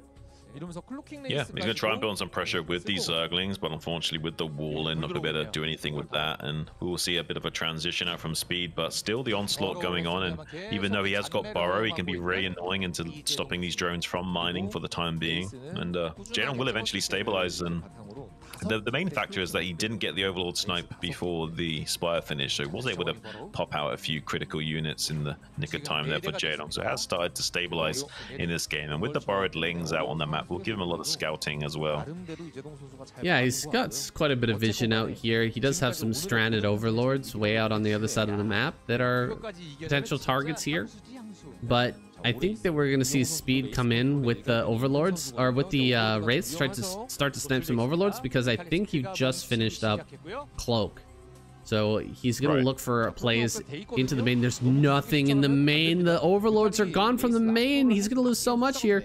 Well, I guess he can just burrow everything, but that's still a big loss in mining time here. He's not really going to be able to do anything with that main for quite some time. Yeah, all he can do is make an Overlord in the main and then run the mutas in for just before a time that hatches. That's pretty much all he can do. He's going to unburrow and lose a few more drones to these Wraiths. There's a little bit of a misplay there from Jaedong, if I have to say. So yeah, it's a little bit unfortunate. He's gonna get, the only thing that he can say is that he forced a lot of energy burn on these Wraiths, so maybe they're really low energy right now, but honestly I don't think that's a big enough compensation right now. Jaedong's gonna try and go on the counter offensive and see if he can find some damage here. He does need to do something in this at this stage of the game. He's gonna jump on top of the bunker right now, gonna kill that immediately. Bunker gonna be going down, and Overlord speed is probably about to finish here. All the Marines die. One Mutalisk is lost, but the Wraiths are trying to come back right now, and they don't have much energy. They can cloak for a moment, and he's just gonna back away. Jaedong pulls back before the Wraiths engage, so even more energy was just burned here, and it's gonna be harder and harder for Speed to fight. I think Jaedong has a good opportunity here to maybe take out Speed. His drones are back to mining in the main. He's done enough to push this back, and oh, the Wraiths are just going down en masse now. These mutas being controlled brilliantly here by Jaedong, getting enough damage there. He doesn't have Overlord speed just yet, but the slow Overlords are making their way into the main base right now, and might be able to gang up here with these mutas and finish off the last few Wraiths. There's only 6 remaining, but there's very few mutas to fight now. Yeah, I think Jaedong's going to make a few more drones and just get his own economy back up and running after doing a pretty significant dent into speed with that play here. He has reduced the Wraith count significantly. He is going to be losing a few of these Overlords, though. Needs to be careful not to get any more of those sniped for free. As you say, slow Overlords are in a short supply at the moment, and needs to be careful not losing too many of those. And that's going to be the thing that's really keeping speed in a good position here, is the amount of Overlords that are going to be sniped for the time being. But Jaedong did a pretty good job of coming back and killing a few of those paper planes and reducing the count, burning as much energy. So Speed hasn't got as much air dominance as he would like to have at this stage in the game, but there will be a few junctions in a moment now that the energy's replenished that he can come back in here and harass Jaedong yet again. So Jaedong could be in a little bit of trouble here if he's not on top of things. There's a potential here for a Valkyrie to finally come out as well. We had the Armory finish up just moments ago. He's gonna come in with the Wraiths first, see if he can do anything. I'm surprised we don't have Overlord speed yet. That can really leave you open to harassment and damage from these Wraiths if you just don't have that to cover these other bases. But still more Wraiths popping out here for speed. I'm shocked. Why do we have this armory if we're not gonna build any Valkyries or use it for anything? That's a little bit strange to me, but here we go. I think he was considering doing that, and he just realized that he couldn't afford making the Valkyrie and the command center and prioritize the command center. We may see a Valkyrie as an afterthought here, but yeah, I think he made a little bit of miscalculation there with his mineral income. That's true. That might be what occurred here. We have those starports blinking once again, but now the Mutalisk count is getting pretty high, and Scourge are available in abundance, so Jaedong will have the counter play to those Valkyries if it comes to it.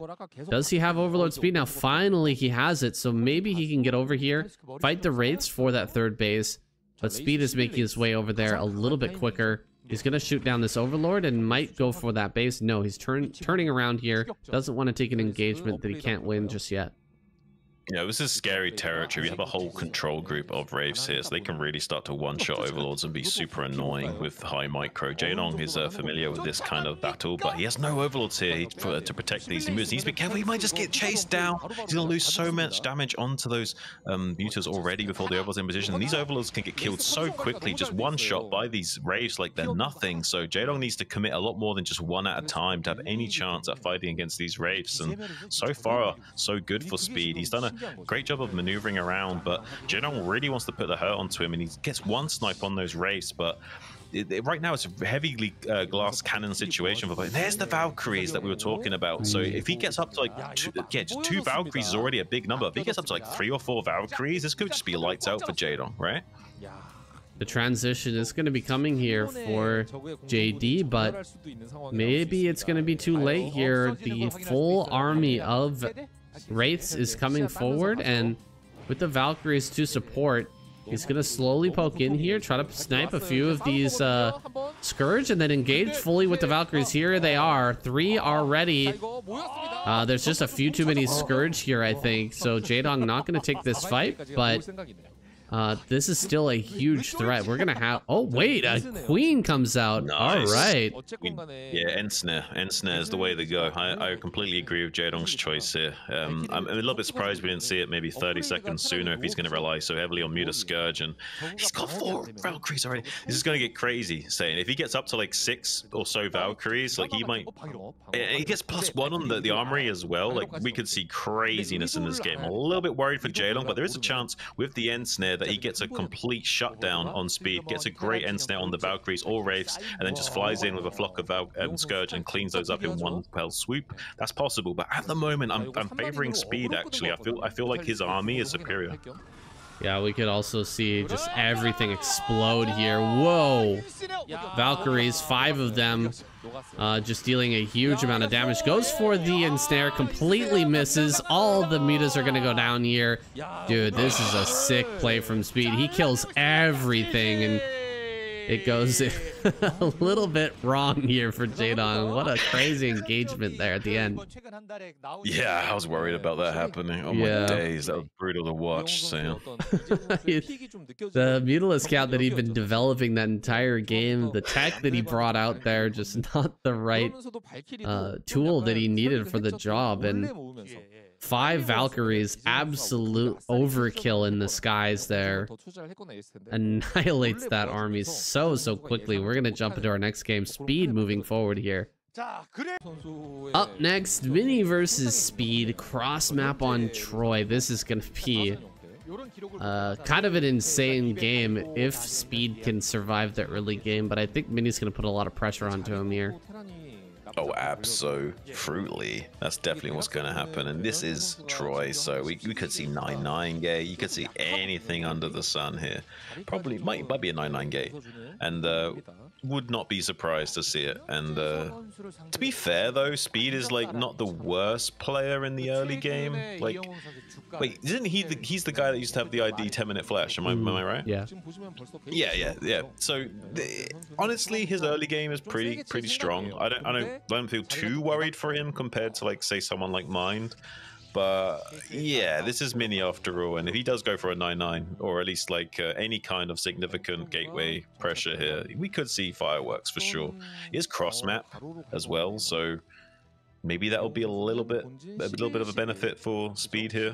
I don't know how that'll play out. The slightly longer rush distances might come into his favor enough to make this threat a little bit less potent, but it's still going to be really significant. It's going to be like a 10-12 kind of gateway play from Mini. So really strong pressure timing, but not super all in either. Like he could do a follow-up transition going into Dragoons as well after the initial Zealot pressure. Yeah, and I'm frightened for Speed here, even though he is that has that moniker 10-minute flash. I really rate Mini in the early game control. He's so good with these early units, and he's always going to get the damage with the probe. He's going to have the perfect control with the Zealots and Dragoons that I don't know if Speed can keep up with, especially on this map when you've got such a tight choke at your entrance to your natural, and if you lose control of that area at all, you can get locked into a one base game very, very quickly. Yeah, you don't even have to kill the Terran with the Zealot pressure. You do have the option of just killing these assimilators and locking him in as another wing condition, which just makes it all the more challenging as a Terran player when dealing with these early aggression builds, because there's more variety that can come your way and more options available to the Protoss player to exploit you. So it can be a little bit daunting to have to deal with that. But the cross map will give him a little bit of a breathing room here. A few extra seconds for Marines to pop out and a few more mineral cycles to occur, and much less factor of maybe the factory being delayed too much here. So there is a little bit of life for Speed in this early game for the time being, and I think he might be okay if he can get the Zealot blocks on these Zealots significantly, but not doing the greatest of jobs. So it does take 2 punches from that Zealot already, but does manage to force it away for the time being. If you can keep this hole plugged up, maybe something can be done here, but needs to be careful not to overextend. Vulture is going to pop out here soon, so Speed just needs to buy a little bit more time. Some damage has gone down on that assimilator. If only one of these assimilators goes down, it's going to be so bad for Speed. So he gets the Vulture out here, loses just 1 SCV so far, but he's getting some good micro here with the Vulture, and if he manages to get the Marines through this little gap, it's not going to go that well. He loses 1 Marine, but pretty decent job here so far. He's going to focus down that last that 1 Zealot there, and as soon as that goes down, these 4 Marines and 1 Vulture should easily be able to clean it up, and there it is. He does get rid of that. The follow-up Zealots are not going to do nearly as much, and Dragoons, can they deal any damage at all? I think that Speed has done a great job of shutting this down. Yeah, no, I'm impressed. I did kind of expect him to handle it reasonably well, but yeah, he's handled it with quite a lot of finesse here. And with the good patrol micro, going to shave off a lot of hit points from these Zealots. He needs to now get this bunker up on the high ground is the real issue. That's why we see these Zealots still committed to the front. Mini just wants to slow down the bunker timing, because now these 2 Dragoons are going to start to really go to work, and the tank's not going to be coming up for some time because a Vulture after Machine Shop here for Speed. So now these Dragoons can go to work trying to snipe off these Marines, so they can't just get into the bunker and prevent any further damage here. So now the Vultures have done a good job of shutting down 1 of the Dragoons, so it looks like the bunkers actually is going to get up. For a moment there I thought maybe he was going to be able to shave off more of those Marines and maybe 1 of the Vultures, but actually Speed doing a really good job with target firing and managed to kill off that Dragoon just in the nick of time before losing too many units there. Wow, I don't know if Mini's going to commit to doing something really desperate here or not, but he is in a rough spot. Speed going to grab his CC now, and he's got mines on high ground, so you really can't break through here. You'll have to take a Nexus as the Protoss player, and the CC is about the same time with tech coming up as well. Speed is going to be able to do a drop here really quickly and potentially punish Mini, who's just sitting out in front. Looks like he slides by here with a Vulture, going to force Mini out of that frontal position. And you can't take any of the Protoss tax here as Mini, right? You can't sit there and just hit the bunker, so you're not going to be able to force out repair here, and already there's a tank on the way, so that's not even going to be a factor right now. Yeah, honestly, like Mini was really had a really big gambit there because of the delayed bunker. He was really hoping on some significant damage and maybe killing more of the vultures and getting rid of snowball damage. Might actually lose this probe and does in fact lose that probe to the vultures. A bit of a nightmare situation for Mini to be in. That's really annoying for him, honestly. Like he even had the idea of escorting the probe, but the timing just wasn't in his favor and just basically guaranteed to lose the probe unless you like notice the vultures in advance. So unfortunately for him, he's going to be slowed down and even taking this third base on curve. So with the vulture drop coming in and he's not got his third base on the way, I'm a little bit worried for Mini. In fact, he's just going to be going for a robo after, and I'm going to be trying to take this third base. He's probably abandoned expanding for at least until 7 minutes. This is really not looking good here. Dragoons out in the front. We do have them moving back towards the main. Hasn't even tipped off. Maybe just the timing here is right for a drop to come in, and he's bringing the Dragoons back into a position that could shut this down. However, how much damage can Speed do with the Vulture Speed finished and mines? He should be able to get in here and at least kill a few probes. One goes down, two falling already here. There are mines getting thrown down as well, which will make this a lot harder to clean out. Wow, that mine actually went off, but it didn't kill all the probes there. That could have been insane. That mine would have maybe killed every probe in the main. That might have been the best mine we've ever seen in KCM if it had. Yeah, you're not wrong saying. Not only that, but even though we didn't kill all the probes, he did force both probe lines to drill around, so it did disrupt the mining time a lot of those probes. So even though not a lot of probes actually died in that, the mining time disruption alone was pretty significant damage there at this junction of the game. Has got a few Dragoons being maneuvered over to this 9 o'clock position, both to block any vulture run bys because the assimilators are still alive, and also to catch any vulture drop shenanigans that might come down there. But yeah, right now Mini's going to be pinned down in these positions while this dropship remains active because he needs to keep all 3 locations under control. And meanwhile, I imagine Speed is going to be macroing up back at home, maybe even considering taking the island expansion with a 3rd CC. Oh, dropship gonna drop, kill just 1 probe and back away. Luckily for Speed, luckily for Mini, excuse me, he didn't kill that assimilator before the drop came in because he would have been locked out of the space and not able to clear that vulture. But as it stands, he will get in there, deal with that. He's starting to clear mines in his own main now, moving out on the map, but this is looking really, really bad, really dangerous here for Mini.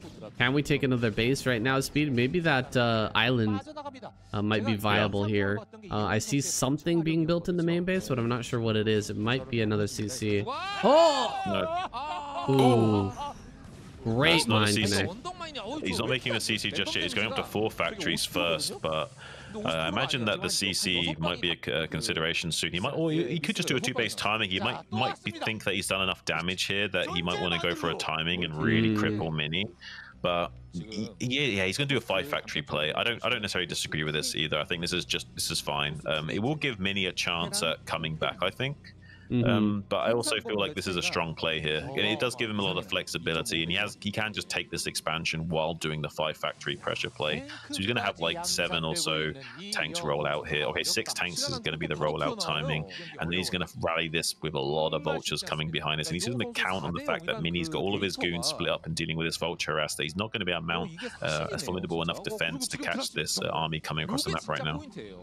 Yeah, he's gonna have to split off some Dragoons to try and fight this, and he won't have his full force together to deal with the tanks. Now, if he loses tanks right now, he could end up throwing this game back into the hands of Mini, but he's backing up in time, it looks like. 1 Wraith out here in the front is kind of funny addition to this force, but tanks are starting to go down a little bit. We're missing the part of the fight here, and some more harassment going on at the center left as well.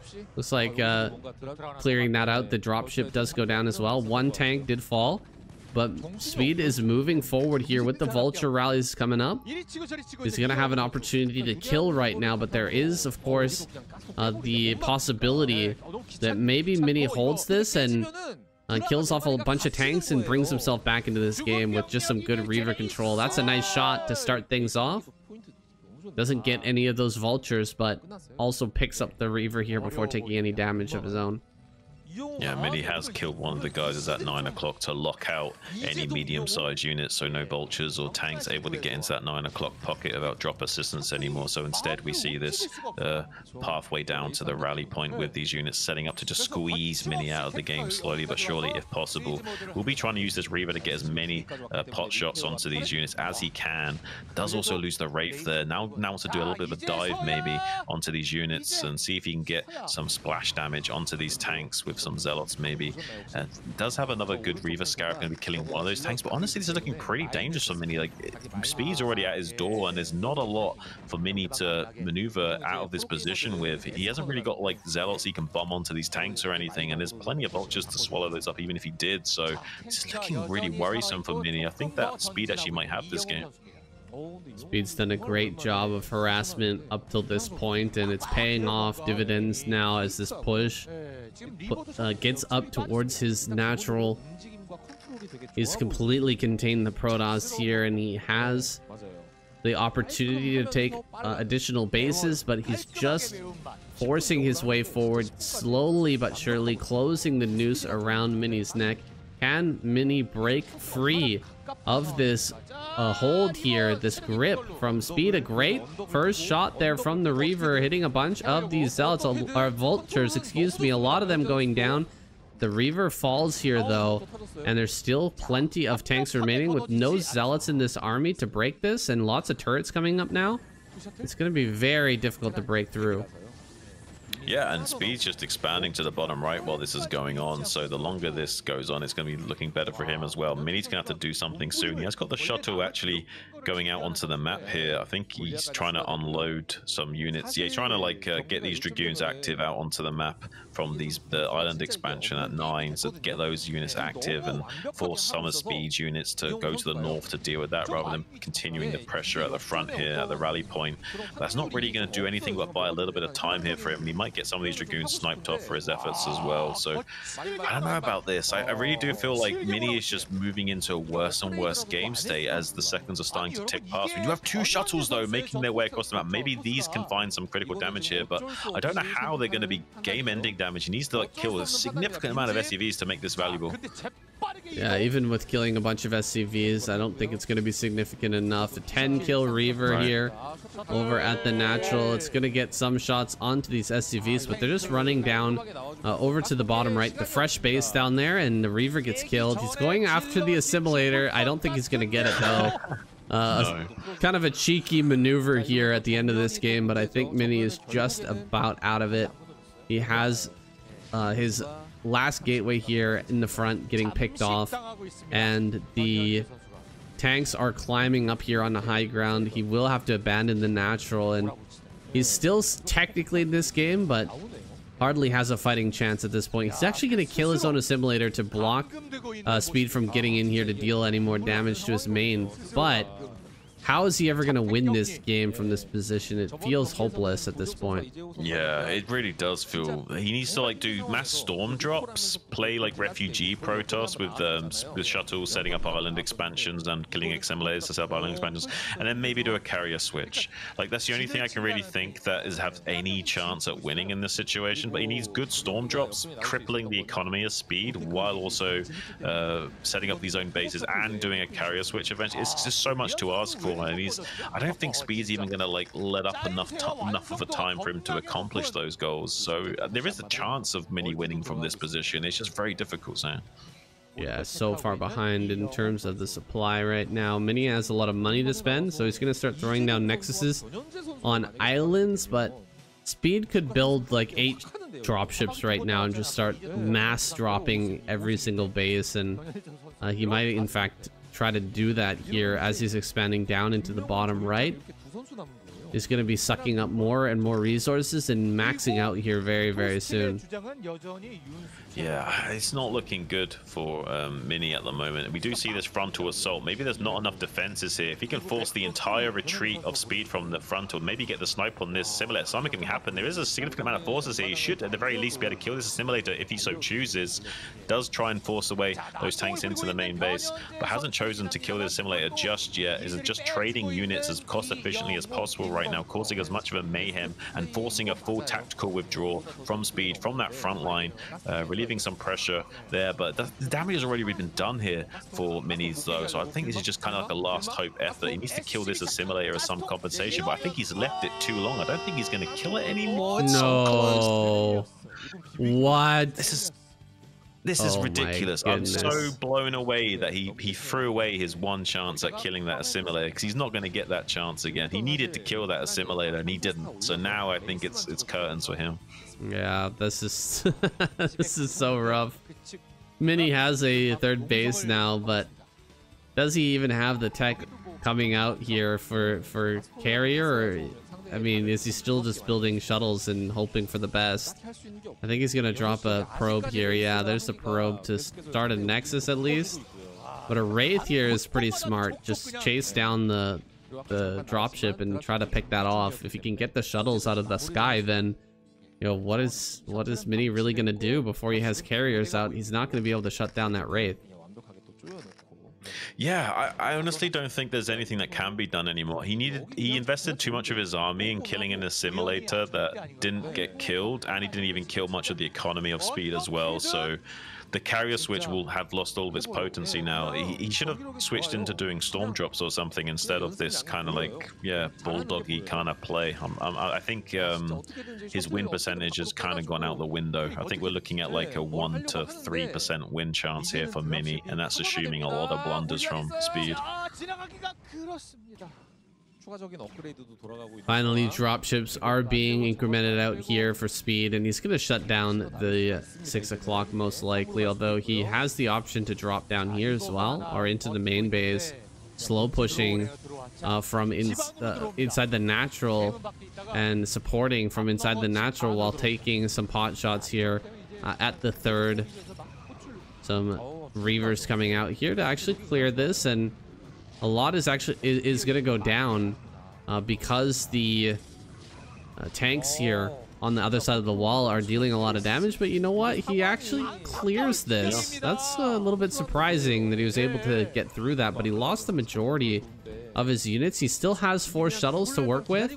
This is just showing you how difficult it is to do dropship style Terran against a Protoss player when they've got Reavers to drop out. It's just such a better unit for the space in the dropship. He's gonna come back and drop again, and this Reaver already has a huge amount of kills. He might be able to snipe this drop. He does, so even limiting the dropship potential here even more. However, bottom center has already been killed. There's like a bunch of units down there. I don't even know when they got there, but the Nexus is gonna fall for sure. Yeah, I mean, it's good what Mini's doing, but all he's done is really delayed dying. It looks like he actually might save this Nexus at 6 for the time being. It is dangerously low on HP though, so that might get sniped in the next few moments of the game. But yeah, he's weathered the storm. He's not necessarily dead, but Speed will just keep applying this pressure until he is dead. He's currently more than double the supply of Mini in this game right now. Has got his 2-1 upgrades as well, so he's still trading reasonably well. He hasn't got his late game upgrades online, even though it's 19 minutes into the game, but I imagine that eventually +3 will be on the way for him as well. Like, everything's going to be going in his favor. He's going to be even getting up to like 5 bases by the time he's mined out in his main just now. So yeah, pretty much everything is fine for Speed. So as long as he's trading at like a 30 to 40% efficiency, he's going to absolutely destroy Mini in this game. Mini just hanging in there, man. Kind of hilarious to watch this guy play from such an insane deficit. He is scrappy with the units that he has left, but here comes another drop down here into this base, and every time the trades happen, more probes will die, and the support from over the wall is just going to help out so much. More Reavers pop out and kill a lot of this. He even picks up the Reavers afterwards, and is going to save a lot of them. Can he kill the Nexus? Another drop here. A lot more units suddenly appear at this base, and it looks like Mini's just going to lose the Nexus. That's the last base going down. It's got to be GG here by now. Mini's still hanging in there, but he has no right to be in this game anymore. 3 times the supply, Sam. Oh my 60 goodness. to 184. Yeah, this is not looking good. We got a lot of shuttles, but it seems like we got more shuttles than units right now, Sam. What are we doing here? Yeah, I think we've got like 10 supply of shuttles, and we've only got 60 supply. He's flying into the bottom right. There's so many turrets here. SCVs are going to be pulled, but it doesn't really matter. There's plenty of locations to mine around here, and a counter drop is going to come down. This is like a TVT play here, dropping on top of the drop. It's going to actually clear everything, even though this is full of reavers. And GG is called GHG, in fact. Mini taps out. GG correctly that game, Sam.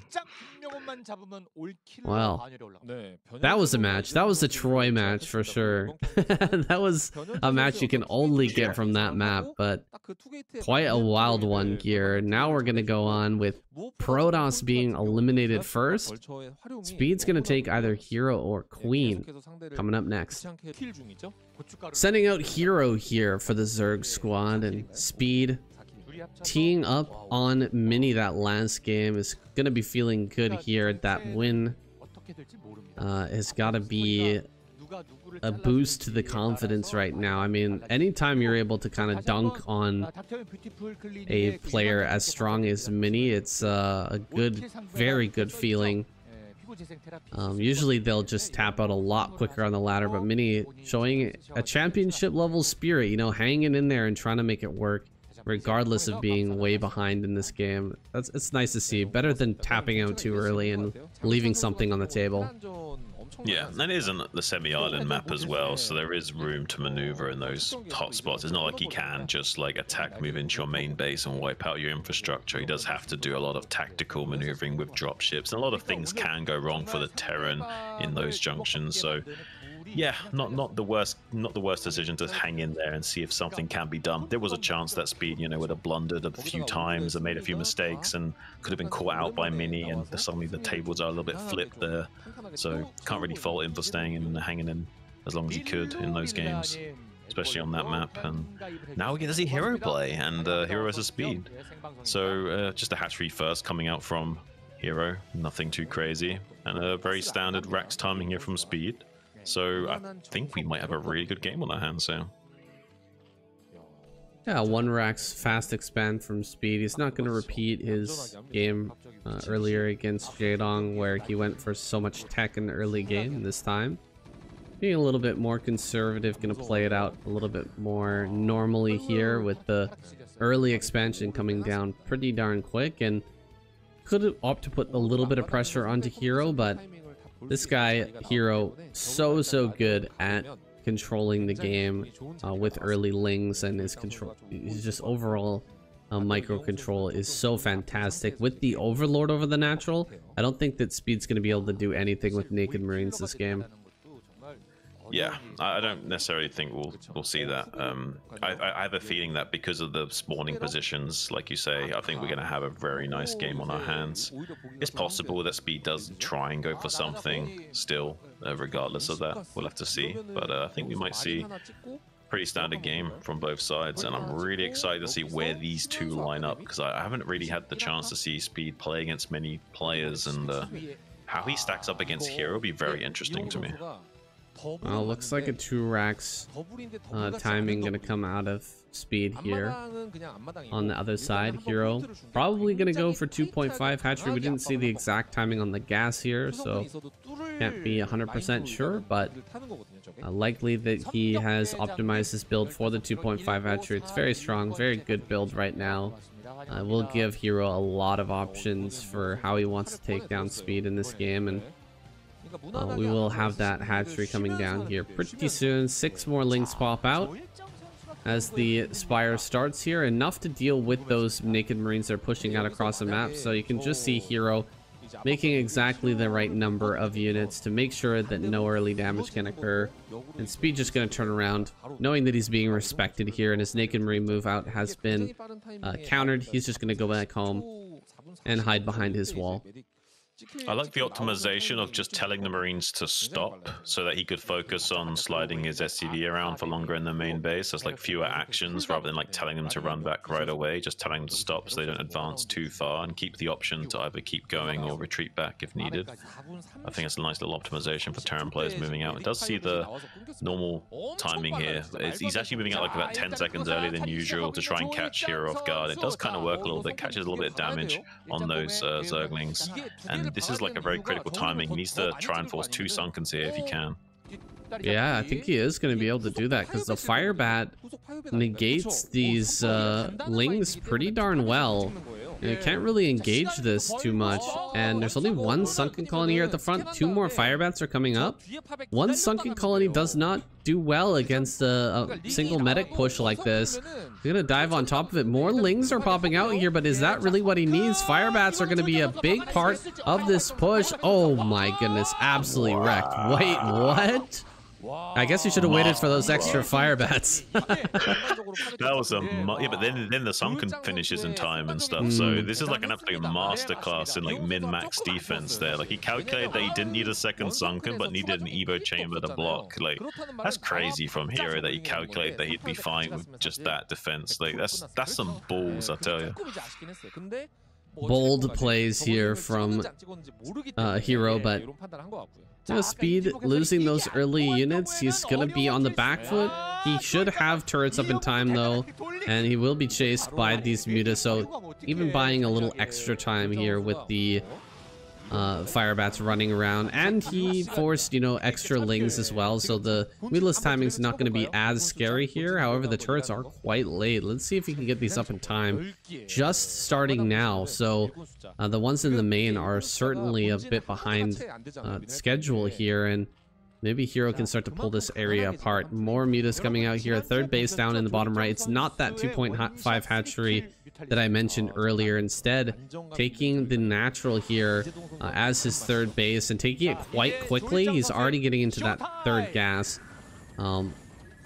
This is going to be a nice standard play from him from a two hatchery play in the main base, and yeah, I'm excited for this one, man. We're gonna see Hero play it at that like peak level, that super standard Zerg play where he gets just enough lurkers at each location and manages to take this into an ultraless late game. Yeah, I'm super stoked for how this game is going to transpire, saying I have a feeling that Hero is going to really dominate Speed in this game. I'm a little bit concerned. You will see some Valkyries as an answer to this mutalist micro of Hero. He's very good at it. He's a very well-rounded player. He's a very strong macro player, but his micro and his mutalist control is very potent as well. So you have to be really cautious in how you approach someone like this. And if you are on the back foot, you better believe that you're going to be taking a significant amount of damage. Wow, I think Speed believes he can get in with a tank push here before the Defilers are done, but Hero's just taking such advantage of these Marines that are trying to defend the supply depots, and there's no turrets in the main. What is this? We don't even have a second turret here next to the CC, and we could easily see Speed get dominated right here. The Valkyrie pops out. It gets a good volley, but it is going to get tracked down. Doesn't get the second volley off here, and Speed is just about out of this one, man. He's going to lose the starport here almost definitely as he's trying to turret push towards that. More Lings are going to come in here. More mutas are going to arrive. He's going to take over the barracks now. Wow, it's an absolute masterclass in target prioritization and mutalist harass as well. Like the ability to like identify the moment to jump onto the Valkyrie to guarantee a 3-volley kill is like really exceptional. Like the way he forced this all to transpire by like when he targeted the control tower and then when he decided to turn around on the Valkyrie is really phenomenal stuff from Hero. Just showing his absolute stellar class, picking off any Valkyrie that can make its way out of that starport, then shutting down the production of those Valkyries by picking off the low HP control tower. Now just camping the barracks production, forcing a leapfrog of turrets, which won't be significant enough in restoring control over these barracks for quite some time. Has got a tank out, but there's no way this tank push is ever going to be successful after taking this amount of critical damage. So yeah, just an absolute masterclass from Hero. And now the Lings are going to be the checkmate here, because the Lings can flush out and start killing some of these pocketed turrets as well, while the mutas still camp the barracks over and over again. So unfortunately for Speed, I think he's going to have to GG soon. Yeah, he does have the tank. It's fighting quite well considering everything that's going on right here. He kills all the Lings. a little bit surprised that we didn't see Lings just go after the turrets in the natural at this point, but he really wants the kill immediately, and I think he's gonna find it here. 2 Scourge right at the perfect time arrive here at the front line. He's not gonna get the connection with the Valkyrie. Great control there from Speed, and he is starting to whittle down these mutas, but the Lings coming in and clearing out the turrets now is probably the killing blow. SCVs are starting to fall. The Vultures popping out here are actually a great addition to kind of shore up the defenses here against the number of Lings that are out, though. It's just not going to be enough. Too many Lings end up getting this around here on one of those Vultures, and the Marines just cannot come out fast enough. There's only 1 barracks left. He's building another barracks in the natural, but that dies as well, and it's just pure Ling floods here from Hero to win this game from this position. 1 Firebat pops, but SCVs are falling left, right, and center. Hero is 10 supply ahead, and he's still pushing in right now. I don't know if he has a transition on the way, but he really doesn't even need one at this point. He just needs to keep flooding forward. Lurker, there it is. Okay. Wow. Yeah. Even making lurkers during all this craziness. He's been trading the pieces off the board and simplifying his win condition, and now just has his like checkmate move coming in here. Like, he's gonna lose so many SCVs to these lurkers. There's no way he can fight against these lurkers without tanks as well. GG finally called from Speed, and looks like Light is gonna be the final bastion of hope here for Terran, as he's got both Hero to face and now Queen in the waiting in the wings. Here it is, Hero versus Light for set number 7 on Dark Origin. Couldn't have asked for a better week, Shun. This has been just fantastic. Oh, it's been exceptional, Sam. I can't complain at all. We've had names we don't usually see very much also show up and perform to a higher standard than expected as well. It's been absolute stellar stuff and really interesting games as a result. And we might see a very, very standard, strong TVZ from these 2 players here and now. Very fast scout timing, wants to be very cautious about the 8 racks potential on maps like this, so I can't fault him at all.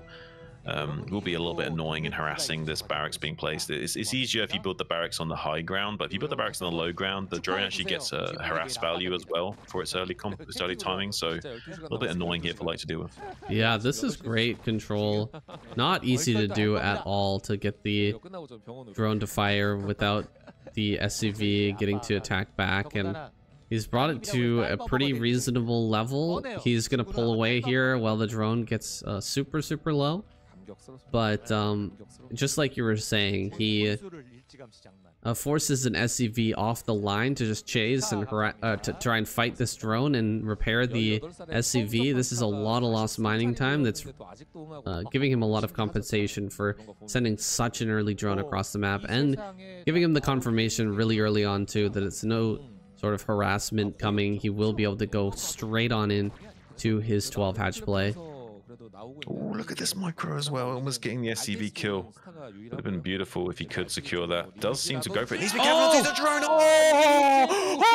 I was just thinking, if he's not careful though, he can still turn around and kill the drone. He did just that. Beautiful play from Light. Like, this is crazy. Like, I don't understand how we can see such interesting games from these 2 players at like 2-3 minutes into the game. We're already seeing some crazy fireworks. I'm excited for what times may bring. Light is the kind of player as well. He's very light on the amount of SCVs, pun intended, on how he makes. He does like to cut SCV production very early on and just hover around 38, 40 SCVs and really churn out his production early game. So might be a lot of pressure here and still getting drone kill damage. This is beautiful play from like, he knows Hero inside and out, and he knows he can get away with this kind of cheeky punish play because Hero will skimp out if given the opportunity. Yeah, he did skimp pretty hard here, not building any quick Lings. He does have some on the field now to deal with any more naked Marine pushes, but look at what Light is doing. He's putting his Marines just outside the vision range of the Overlord over there in the natural to make it seem like he's pushing across to try and force out additional Lings from Hero. And after losing 1 initial drone, you gotta be feeling like maybe just overbuilding Lings here, but Hero doesn't seem to be doing that. He's not afraid here. He's not taking the bait. He's just building drones and trying to get back into a good macro position, throwing down the Spire now. One SCV gonna come in. He's gonna realize that his Gambit, his little mind game here, was not successful against Hero, and he might actually move across the map now with 5 Marines to try and put on that pressure once again. He's got 5 here. Let's see if he moves forward. Yeah, he has a tiny window where he can move out just a little bit here, but I don't actually think he'll necessarily go for it.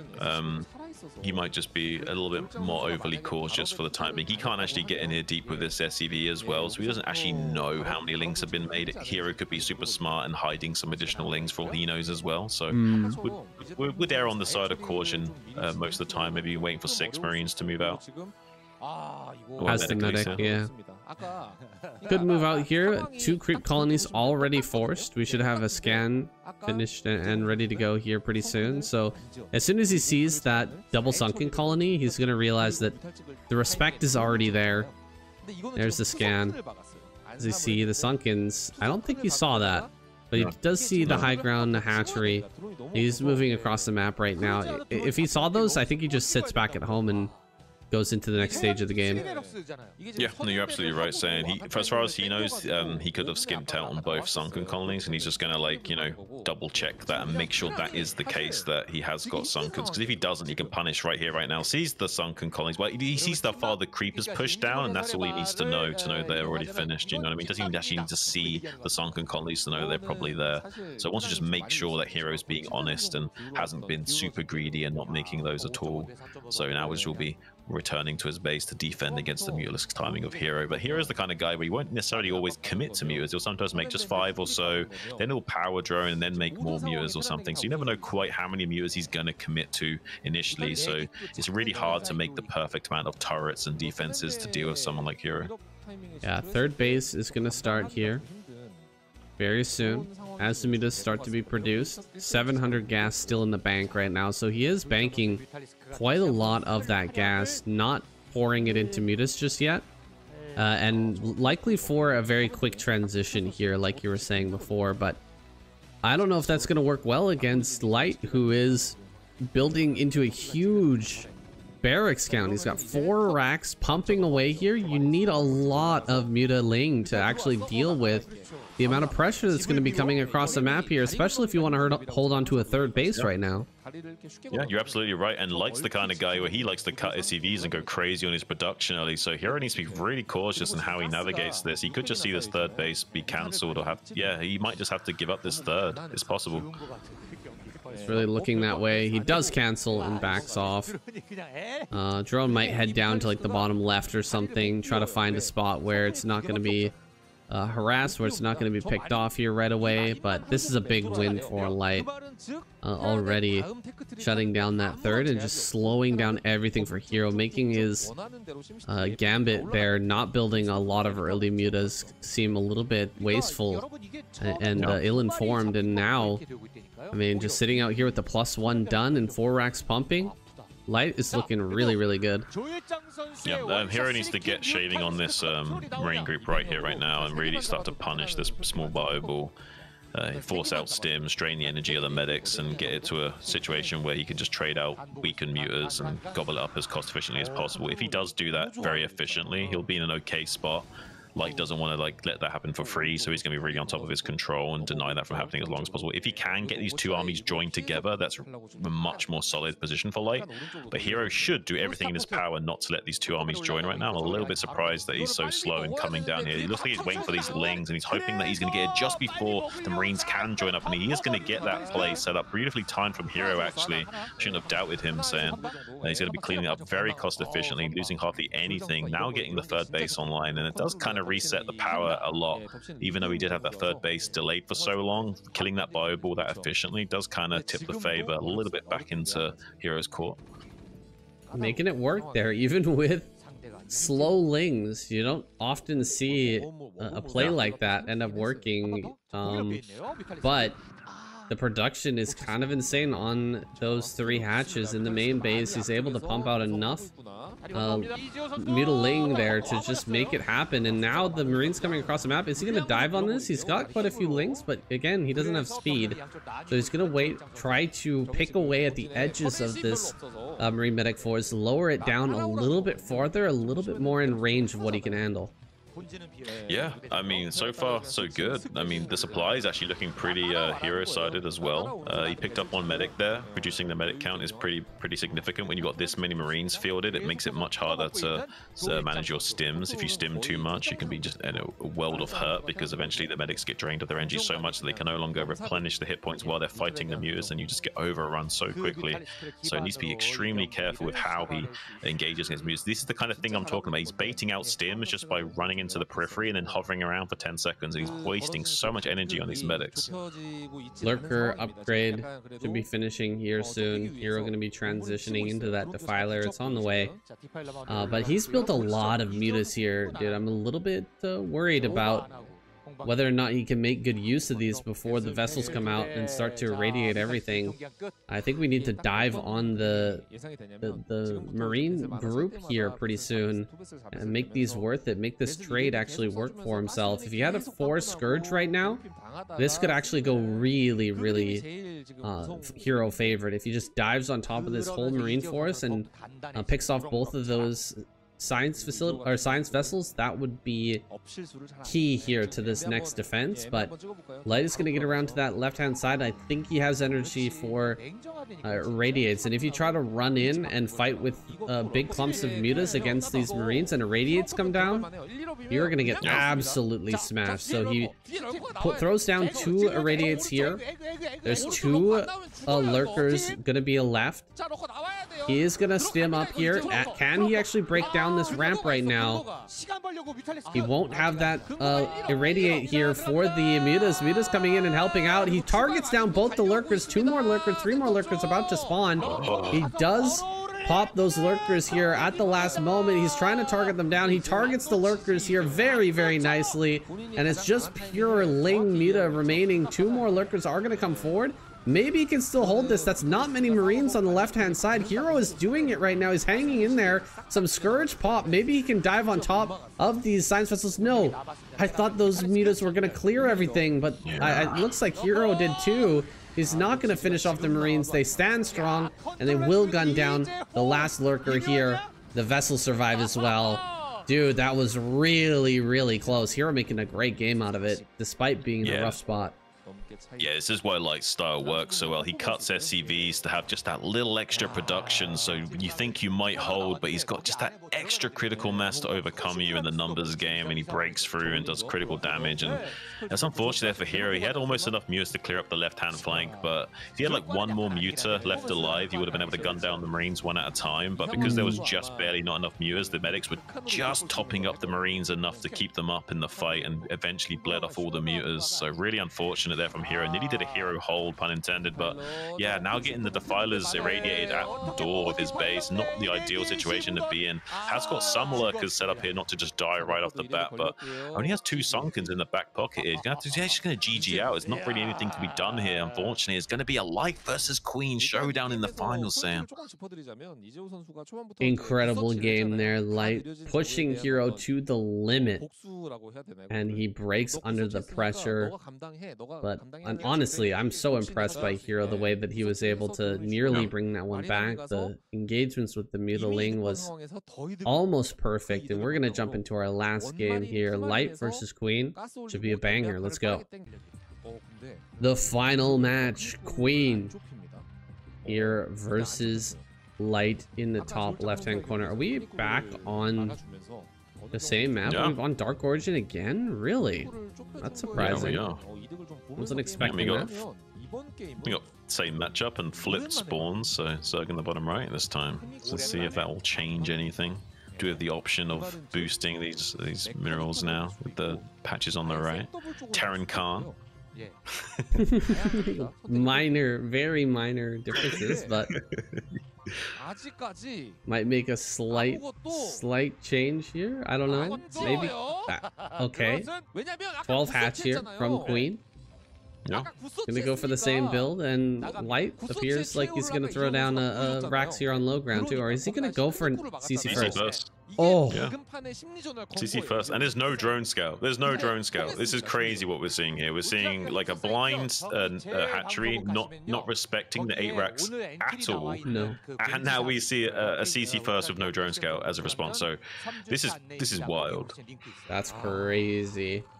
You know, this is something that Flash has been using on the ladder quite a bit, the CC first versus Zerg, and getting away with it. He was able to go CC first into mech with 2 armories versus Jadon and just smack him down in one cast that I did earlier this week. But we'll see what the follow-up is here from Light. You can basically do anything with CC first and it's going to be strong. Yeah, it's just you can do everything normally, just with a much stronger relativistic timing, and nothing the Zerg can really do can really catch up if they don't scout it early. If he did send the drone scout right away, then he can, like, you know, bully the SCV building the CC, be super annoying with the drone scout, and really actually make it harder for Light to navigate the CC first timing. But because he did a blind hatchery build, there's no drone scout, there's no nothing, so unfortunately, like, Light's just gonna catch a little build order win against Queen in the early game. Yeah, and he's gonna go directly into 2 racks production, and he'll likely just have, you know, a more robust 2 racks timing here with way more SCVs and way more production, way more oomph behind that early game aggression. And Queen, he's gonna have to hold that. He's gonna have to find a way back into this one from kind of a steep deficit here. I know it doesn't seem like it's really a tough spot here for Queen. He hasn't really been harassed or anything at this point, but the CC first, it cannot be underestimated, man. It's so strong. Yeah. Oh, it's so strong. It's really frustrating to fight against us. There's nothing you can really do about it, and no matter what they do, they'll always be a little bit stronger than you. So even if they do the exact same standard build as they would usually, and you do the same standard build as you would usually, they're still just stacked so heavily against you. It just seems insurmountable at certain junctions of the game. And if you do some sort of cheese against it as well, that's just gonna have so much more stuff than you would ever expect. It's no easy answer here for Queen, but I expect something like a Hydralisk Defiler play, maybe like a light Mutalisk Harass into Hydra Defiler, something like that. That's a play that can kind of tip the odds back in your favor, rather than trying to get across here and just fight with Mutas like you usually would.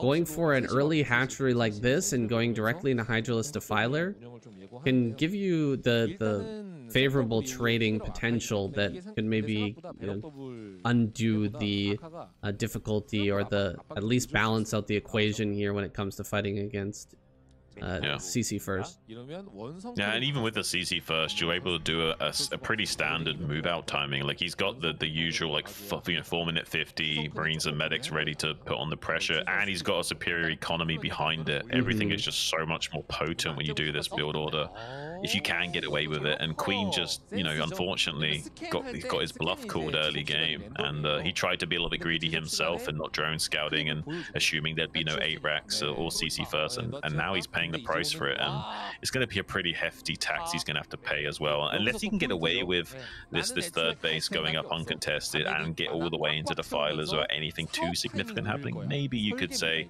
he's going to be okay, but that's a big ask saying. I mean, the mid game is going to be really rough for him. It's going to be tough here, but Queen has that early third base. It hasn't been scouted, so he kind of got away with a little bit here, right? Like, Light, if he had known about that, he could have easily pushed out with the Marines and medics that he had at his disposal and shoved over to that center right, killed that hatchery for free. But he just didn't have the information available on the map. He didn't have an SCV out to scout. He didn't get the scan over there or anything to find out that that's present. And Queen is skimping here a bit on Mutas. He's trying to force out the Sims here, while currently transitioning and getting that third gas online as quickly as possible. Yeah, I mean, Yeah, to be honest with you, like, this might be okay for Queen.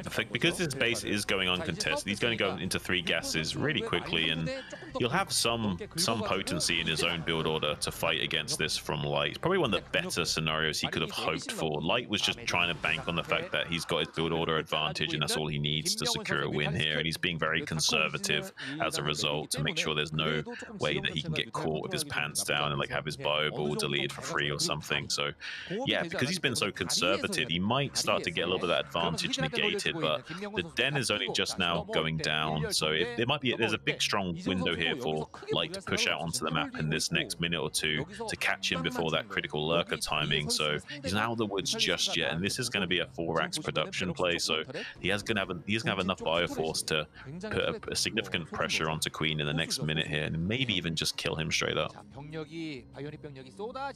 Queen having the center right base as his third might prove problematic, but it might also be a decent spot to defend against the bio forces here. From that high ground, it's going to be hard to shove up. It is a very wide ramp going up onto that third base, but going up a hill against lurkers anytime is just not great. It's not easy at all. Marine's going to come out here, try to get on the map, but really good trading from Queen, honestly. Every time diving in, he's getting a bunch of kills on these Marines and shutting down this count pretty significantly. He's done a really good job lowering that medic energy, and now he's capitalizing on it pretty well. Honestly, really beautiful stuff. That Light was also trying to be quite ingenious in how he was trying to maneuver his Marine groups around to zone out the mutas and buy time to cross the bridge with the other group, and then try and use the group that had positioned themselves on the other side of the bridge to support the bio coming over the other side. But Queen outmaneuvered him at every junction there. Like, he kept like flying around and exploiting the Marines at different zones, and really is punishing Light every time he comes out to the map. And here's the money right now. This is where Queen's at his weakest. He's got lurkers on the way, but it's a big window where they're not ready, and he's going to try and lay siege to this base if he gets a tiny window. But so far, the Mutas Harass has been significant enough that Light's being really tentative and very cautious in how he's going about this. So he might have bought just barely enough time to hang on here, Sam. Yeah, 3 sunken colonies on the high ground. Light going to pull the trigger here, but where are the Mutas? If the Mutas were on top of this already, would have been shot down very hard, but the lurker gets targeted. Great scan there, great move by Light getting on top of this base, but the Mutalisks are actually clearing out a lot. A lurker here gonna spawn in the midst of all this, and he doesn't have scan, no scan available, so this lurker is gonna help out a lot right here, landing on some spines from that low ground, and the Mutas will clear out everything, barely hanging on here as the medics go down. That is a huge loss for Light. Totally reset his bio count, but he is 5 racks, so he can remake that really quick. Does the Defiler mount come down? Yes, it does. So, I mean, we do have a transition point here for Queen. He should have more lurkers in position by the time Light pushes out again. I mean, I'm kind of speechless. I thought for sure he would have at least a scan, like, able to deal with that lurker, but no, I guess either he made a miscalculation or he just assumed he'd be able to gun down the lurker before he could burrow. But yeah, like, that one lurker was hero there for sure. Like, that could have been game-ending damage if he lost more drones or the hatchery or more units. So the fact that that didn't transpire, Queen's actually looking pretty strong in this game now, and the vessel timing's like going to be slow enough that I think Queen's still going to be okay. I think like there's still a window for him to die in the next minute or two, but I feel like he's weathered enough of the storm that he should have enough resources available to not just straight up die. I think that was a hurricane, man. That was not just a storm. Light was pushing in, like, that was scary, man. One misstep and Queen would have been dead. He didn't have the mutas right on top of that as it was coming in, so I thought he was actually going to get broken. But he did manage to pull everything together at the last second there. Now Light is pushing out. He's still in a very good spot with the vessel starting to crank. He will be able to irradiate everything, but Queen, with the Hydralisk Defiler play, if it's as good as I expect, he should be able to take reasonable trades against this and potentially, you know, take this into a late game situation, drag Light into deep water, and maybe take a 4th base, you know, get into a reasonable spot where he can take this in a long game. But Light is just going to have some moments here where he could break into any of these positions, and he's just edging to do so. He's so ready to jump on anything, any mistakes here from Queen, and he's going to come around to the bottom side of this 3rd base. This is the scary point right here for Queen. He doesn't have positions everywhere, or he's got too many different positions to deal with right here. Coming in, running in against these lurkers. The Marines are going to die en masse, but more lurkers are going to come forward to deal with that. He tries to get the vessel kill, not able to get it, but pressure can come from both sides now, and there's not enough lurkers to cover both angles here on that 3rd base. Yeah, it's the difference between great and good Terran players, saying is that they're so good at, the great Terran players are so good at exploiting any timing weakness that you have as a Zerg, or create the weakness themselves, and Light will do just that and try and maneuver around, exploit any tiny pocket of opportunity that's given to him. He's trying to swing around to this right-hand side again. He knows the resources available to Queen are limited at this point in the game, so there is a window here to really punish Queen for the next minute or so if he's not careful. He doesn't have enough lurkers on this right-hand flank here defending this position. He's got like a pocket of like 3 lurkers stacked up. Actually, it'd be really difficult for him to come in there and delete all those lurkers. Now finally the swarms here, so unable to get through these trenches, and we'll be forced into a hot retreat, and we need a dropship play into the main base, but there is Mutalisk there just to dive on top of that. Queen's completely shut down this gambit of Light. Light was hoping, this was the play that he was really hoping for. He wanted to distract Light at the 3rd base, sorry, distract Queen at the 3rd base for long enough for these dropships to get in and do the critical damage into the main base, but Queen was on top of that with his Mutalisk force, and they're able to completely shut that down. So yeah, it's just kind of really hard to tell who's actually winning this game right now, saying I would say it's actually quite Queen favored right now. Light does have his 3rd base on the way right now, but there's Ultralisk Cavern being made. Queen will be taking his 4th base, trying to get into 4th gas. Plague's already done, so I think right now this is definitely Queen favored in terms of the utility that's available to him. So really sneaky stuff there for Queen, having a bunch of lurkers underneath the gas geyser. We rarely ever see a play like that, but he had them just actually above the gas geyser, but underneath the visual part of the gas, so that you could barely see the little lurker potholes above that. Now he's going to come in here with a Dark Swarm. Can he get some of these vessels? He doesn't manage to pick any of those off, but he gets a reasonable plague. Though Light will probably shut down this base. He does force the cancel. We'll be able to get in here and shut this down for now, at least. Yeah, I mean, he has got this 3rd base up and running, so he's not out of this game by any stretch. And slowing down this 4th base is going to be critical for him as well. If Zerg gets 4 gases underway, 1,200 gas a minute is just too much to allow them to have with Ultra Cavern on already finished up. So right now, though, Light is in a world of hurt. He's gambling so much on this map control right now. He needs to constantly be hunting down these defilers non-stop while trying to get his own infrastructure online. He's getting a 4th base going online that's 9 o'clock right now. He needs to really keep the pressure on, keep the siege going, and just do not let up on the Zerg at any moment, and then maybe he'll have a strong chance at crushing this game still. He has got a lot of army right now, and battle cruisers on the way as well, so if he can just keep the pressure on for long enough, eventually he will wear out Queen, and Queen will make a mistake at one of these bases, and eventually Light will break through, but he needs to keep the siege online for like a whole minute or 2 minutes, just non-stop action.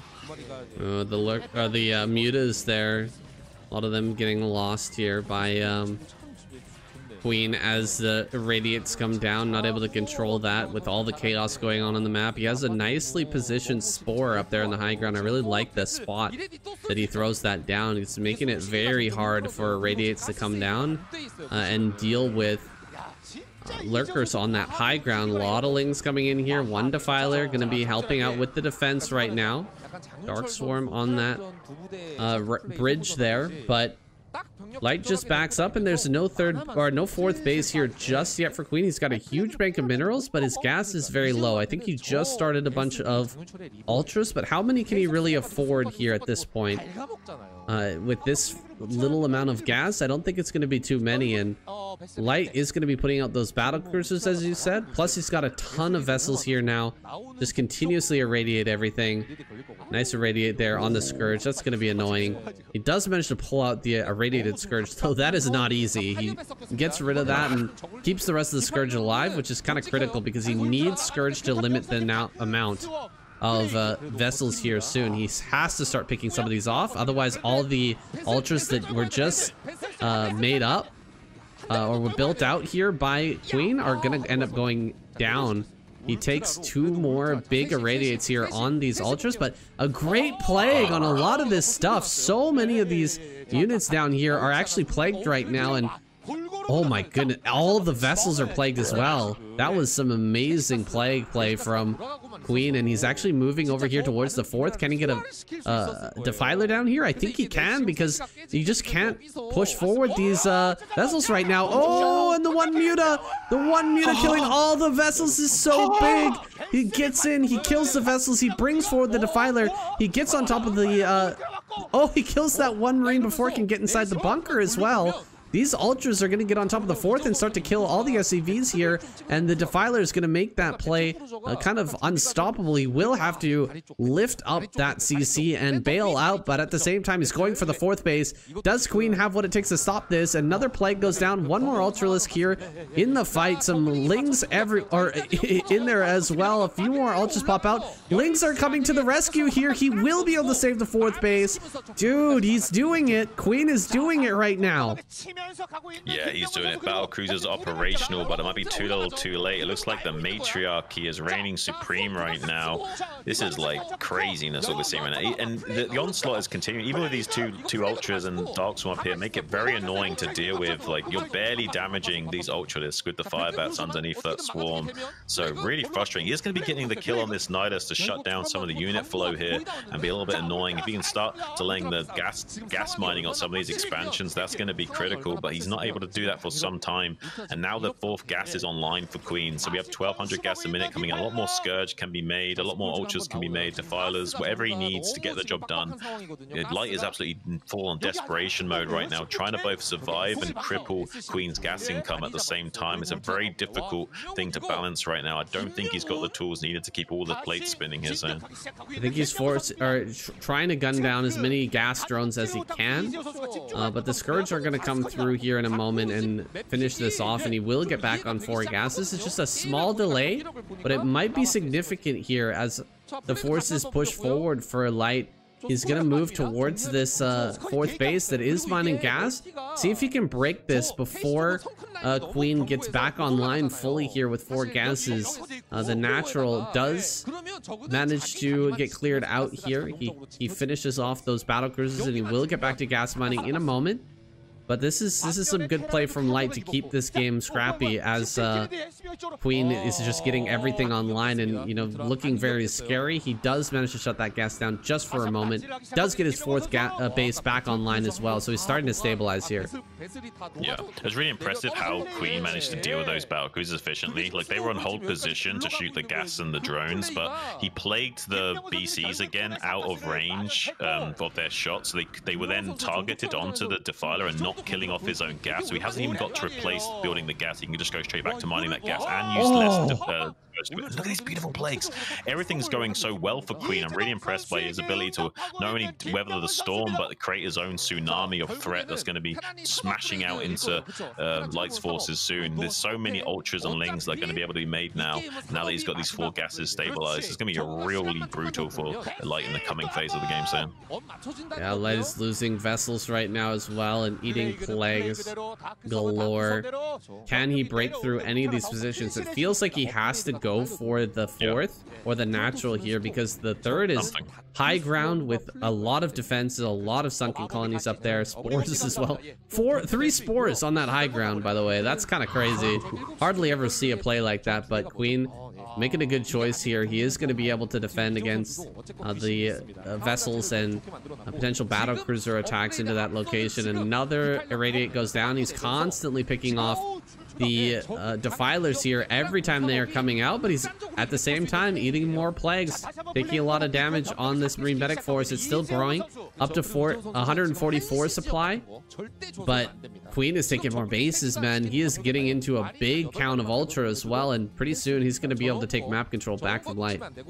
Yeah, one thing that's going for Light right now is he's got these +3 weapons done on the Marines, and the +5 armor's not yet finished on the Ultras, so Queen will be sitting a little bit more passively until he gets his upgrades caught back up again, but that will be happening in a few moments. He'll have the speed upgrade on the Ultras, and he'll have the +5 armor finishing up soon, and he's going to be sitting pretty, but for the time being, Light will have a moment of respite to build up a pretty big force to try and combat this, so I think there's a tiny chance here for Light, because there might not be a critical swell that Queen needs to really bowl him over by the time that the armor grade comes online. So I think there's a window here for Light, but it's gonna be really tough soon. Oh, another great plague here. So powerful, these plagues. Every time he hits these vessels and follows up with some kills, it's just so much value. Which is exactly what Light is trying to get here. He's trying to get value out of these vessels by irradiating all the gas units, but every time he eats these plague and loses the vessels, it's just such a commitment that ends up getting lost. Such a huge bank of gas that gets lost every single time, and now Lings are pushing out in towards the middle. He's coming in from multiple angles, trying to get additional plagues down, throwing down dark storms in key positions. 5 armor is finally done. Ultras, are they ready to take this big force? Because Light is pushing in. He's gonna go for it here. Sunken Colony is ready. Ultras, where are they? Here they come. Lots of Ultras coming down to meet this. I think he's got enough to take on this force. Yeah, I think he's going to gobble up those Terran Marines and just consume their biomass. Even though it's not got that delicious chili sauce in it, it's still going to taste nice enough for these Zerg forces. And now the remaining force getting pincered from both sides. It's looking like going to be a Queen victory here, saying I don't think Light has done enough damage to him.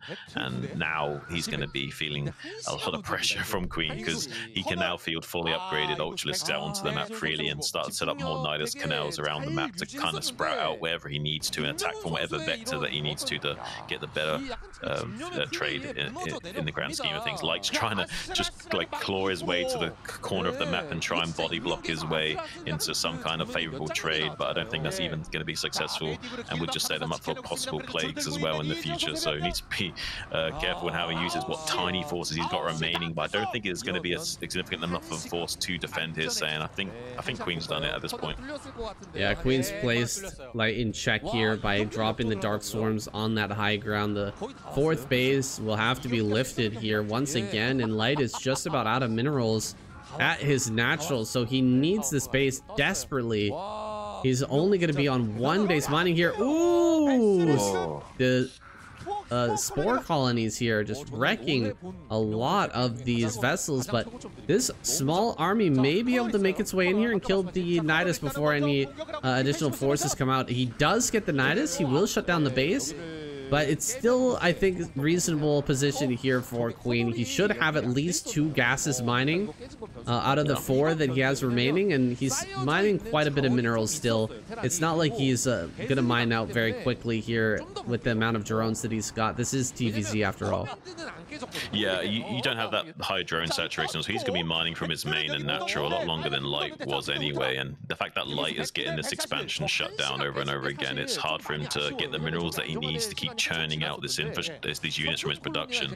Like he's currently ahead in supply and he's doing okay, but he's not got much mineral income right now, and he might not be able to deal with these forces constantly harassing his mining operations at the moment. He has shut down Zerg from growing much larger, which is great, but he's only mining on like 1 base at the moment.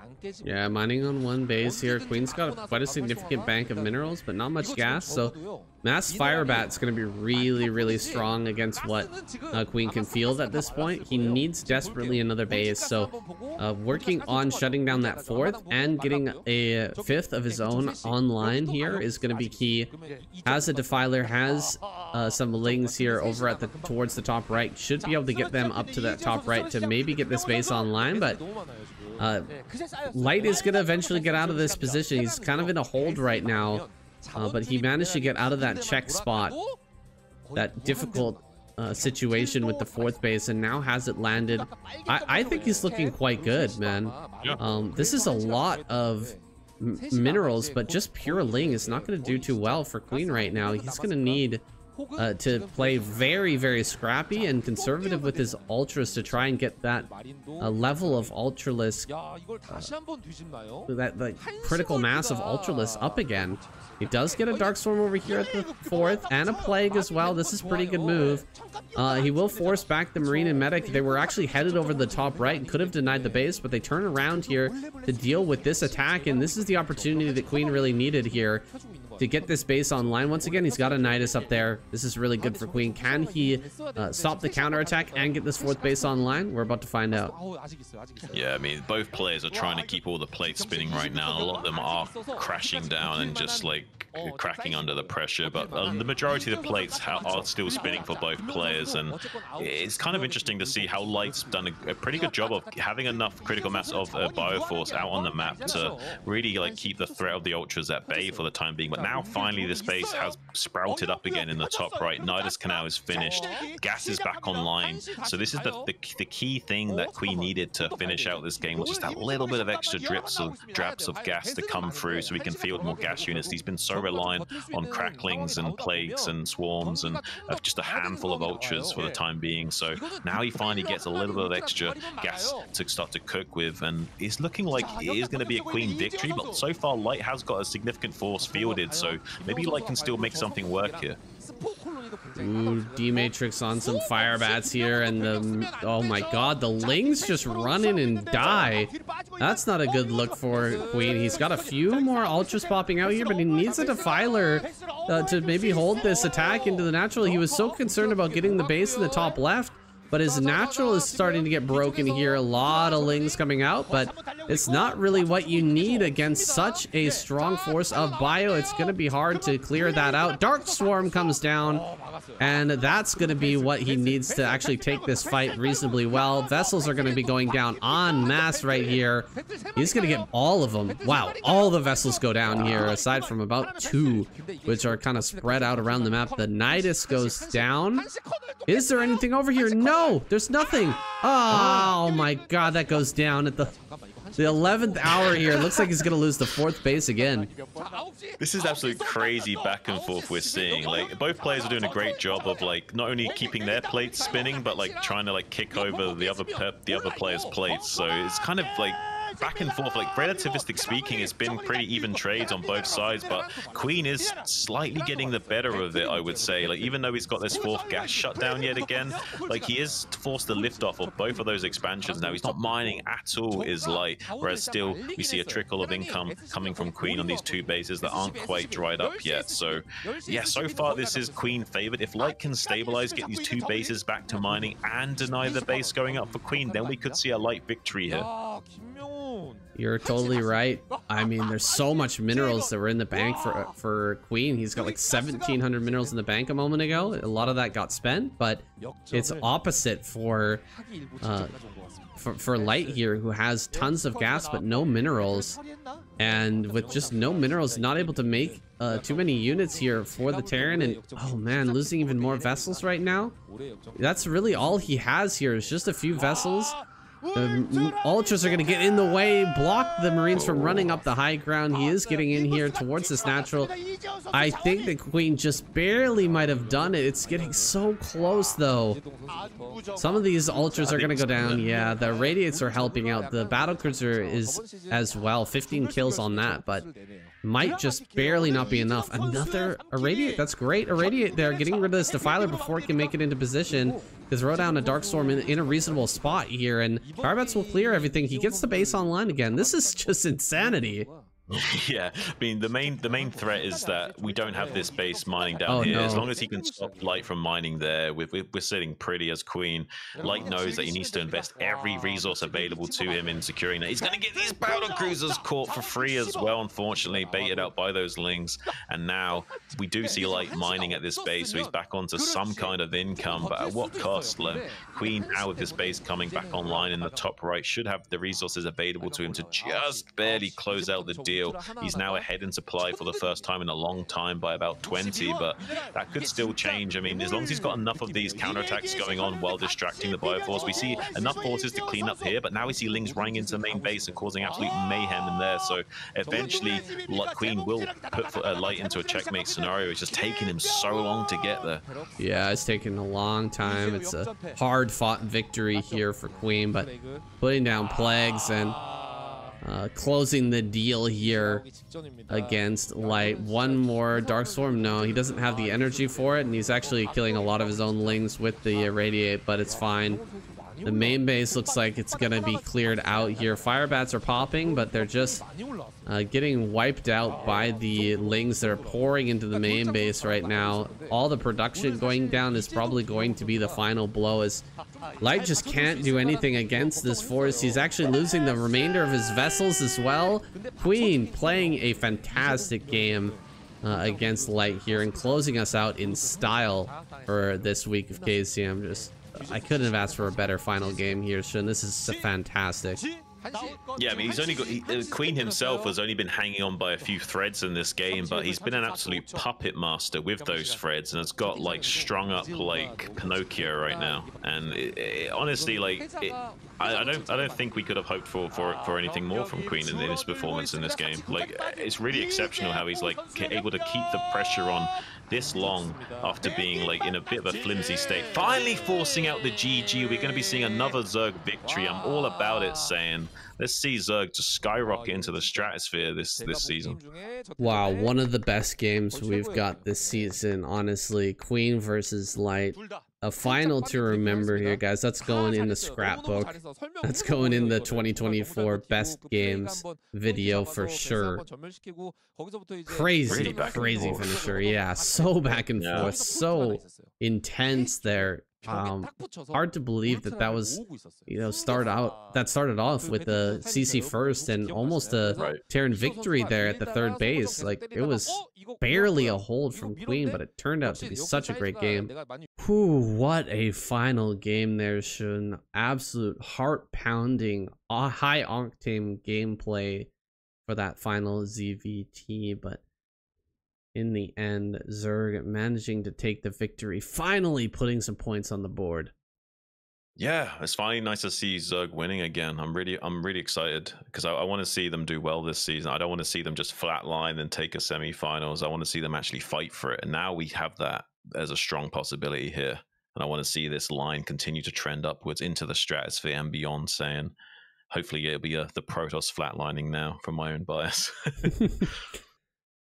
It's also really nice to see Queen perform, dude. He has not been showing up much lately in a lot of these tournaments, and you know, the good old Zero that we know and love, who took down 2 ASL seasons and looks so dominating.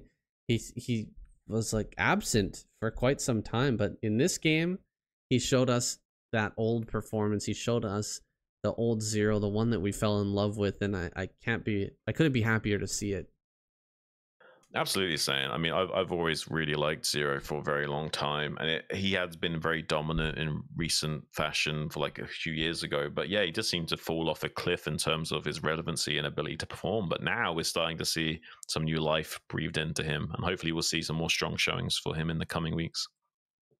Keep our hopes high here, guys. This is it for week number 3. Thank you so much for watching. We'll be back next week for some more exciting KCM action.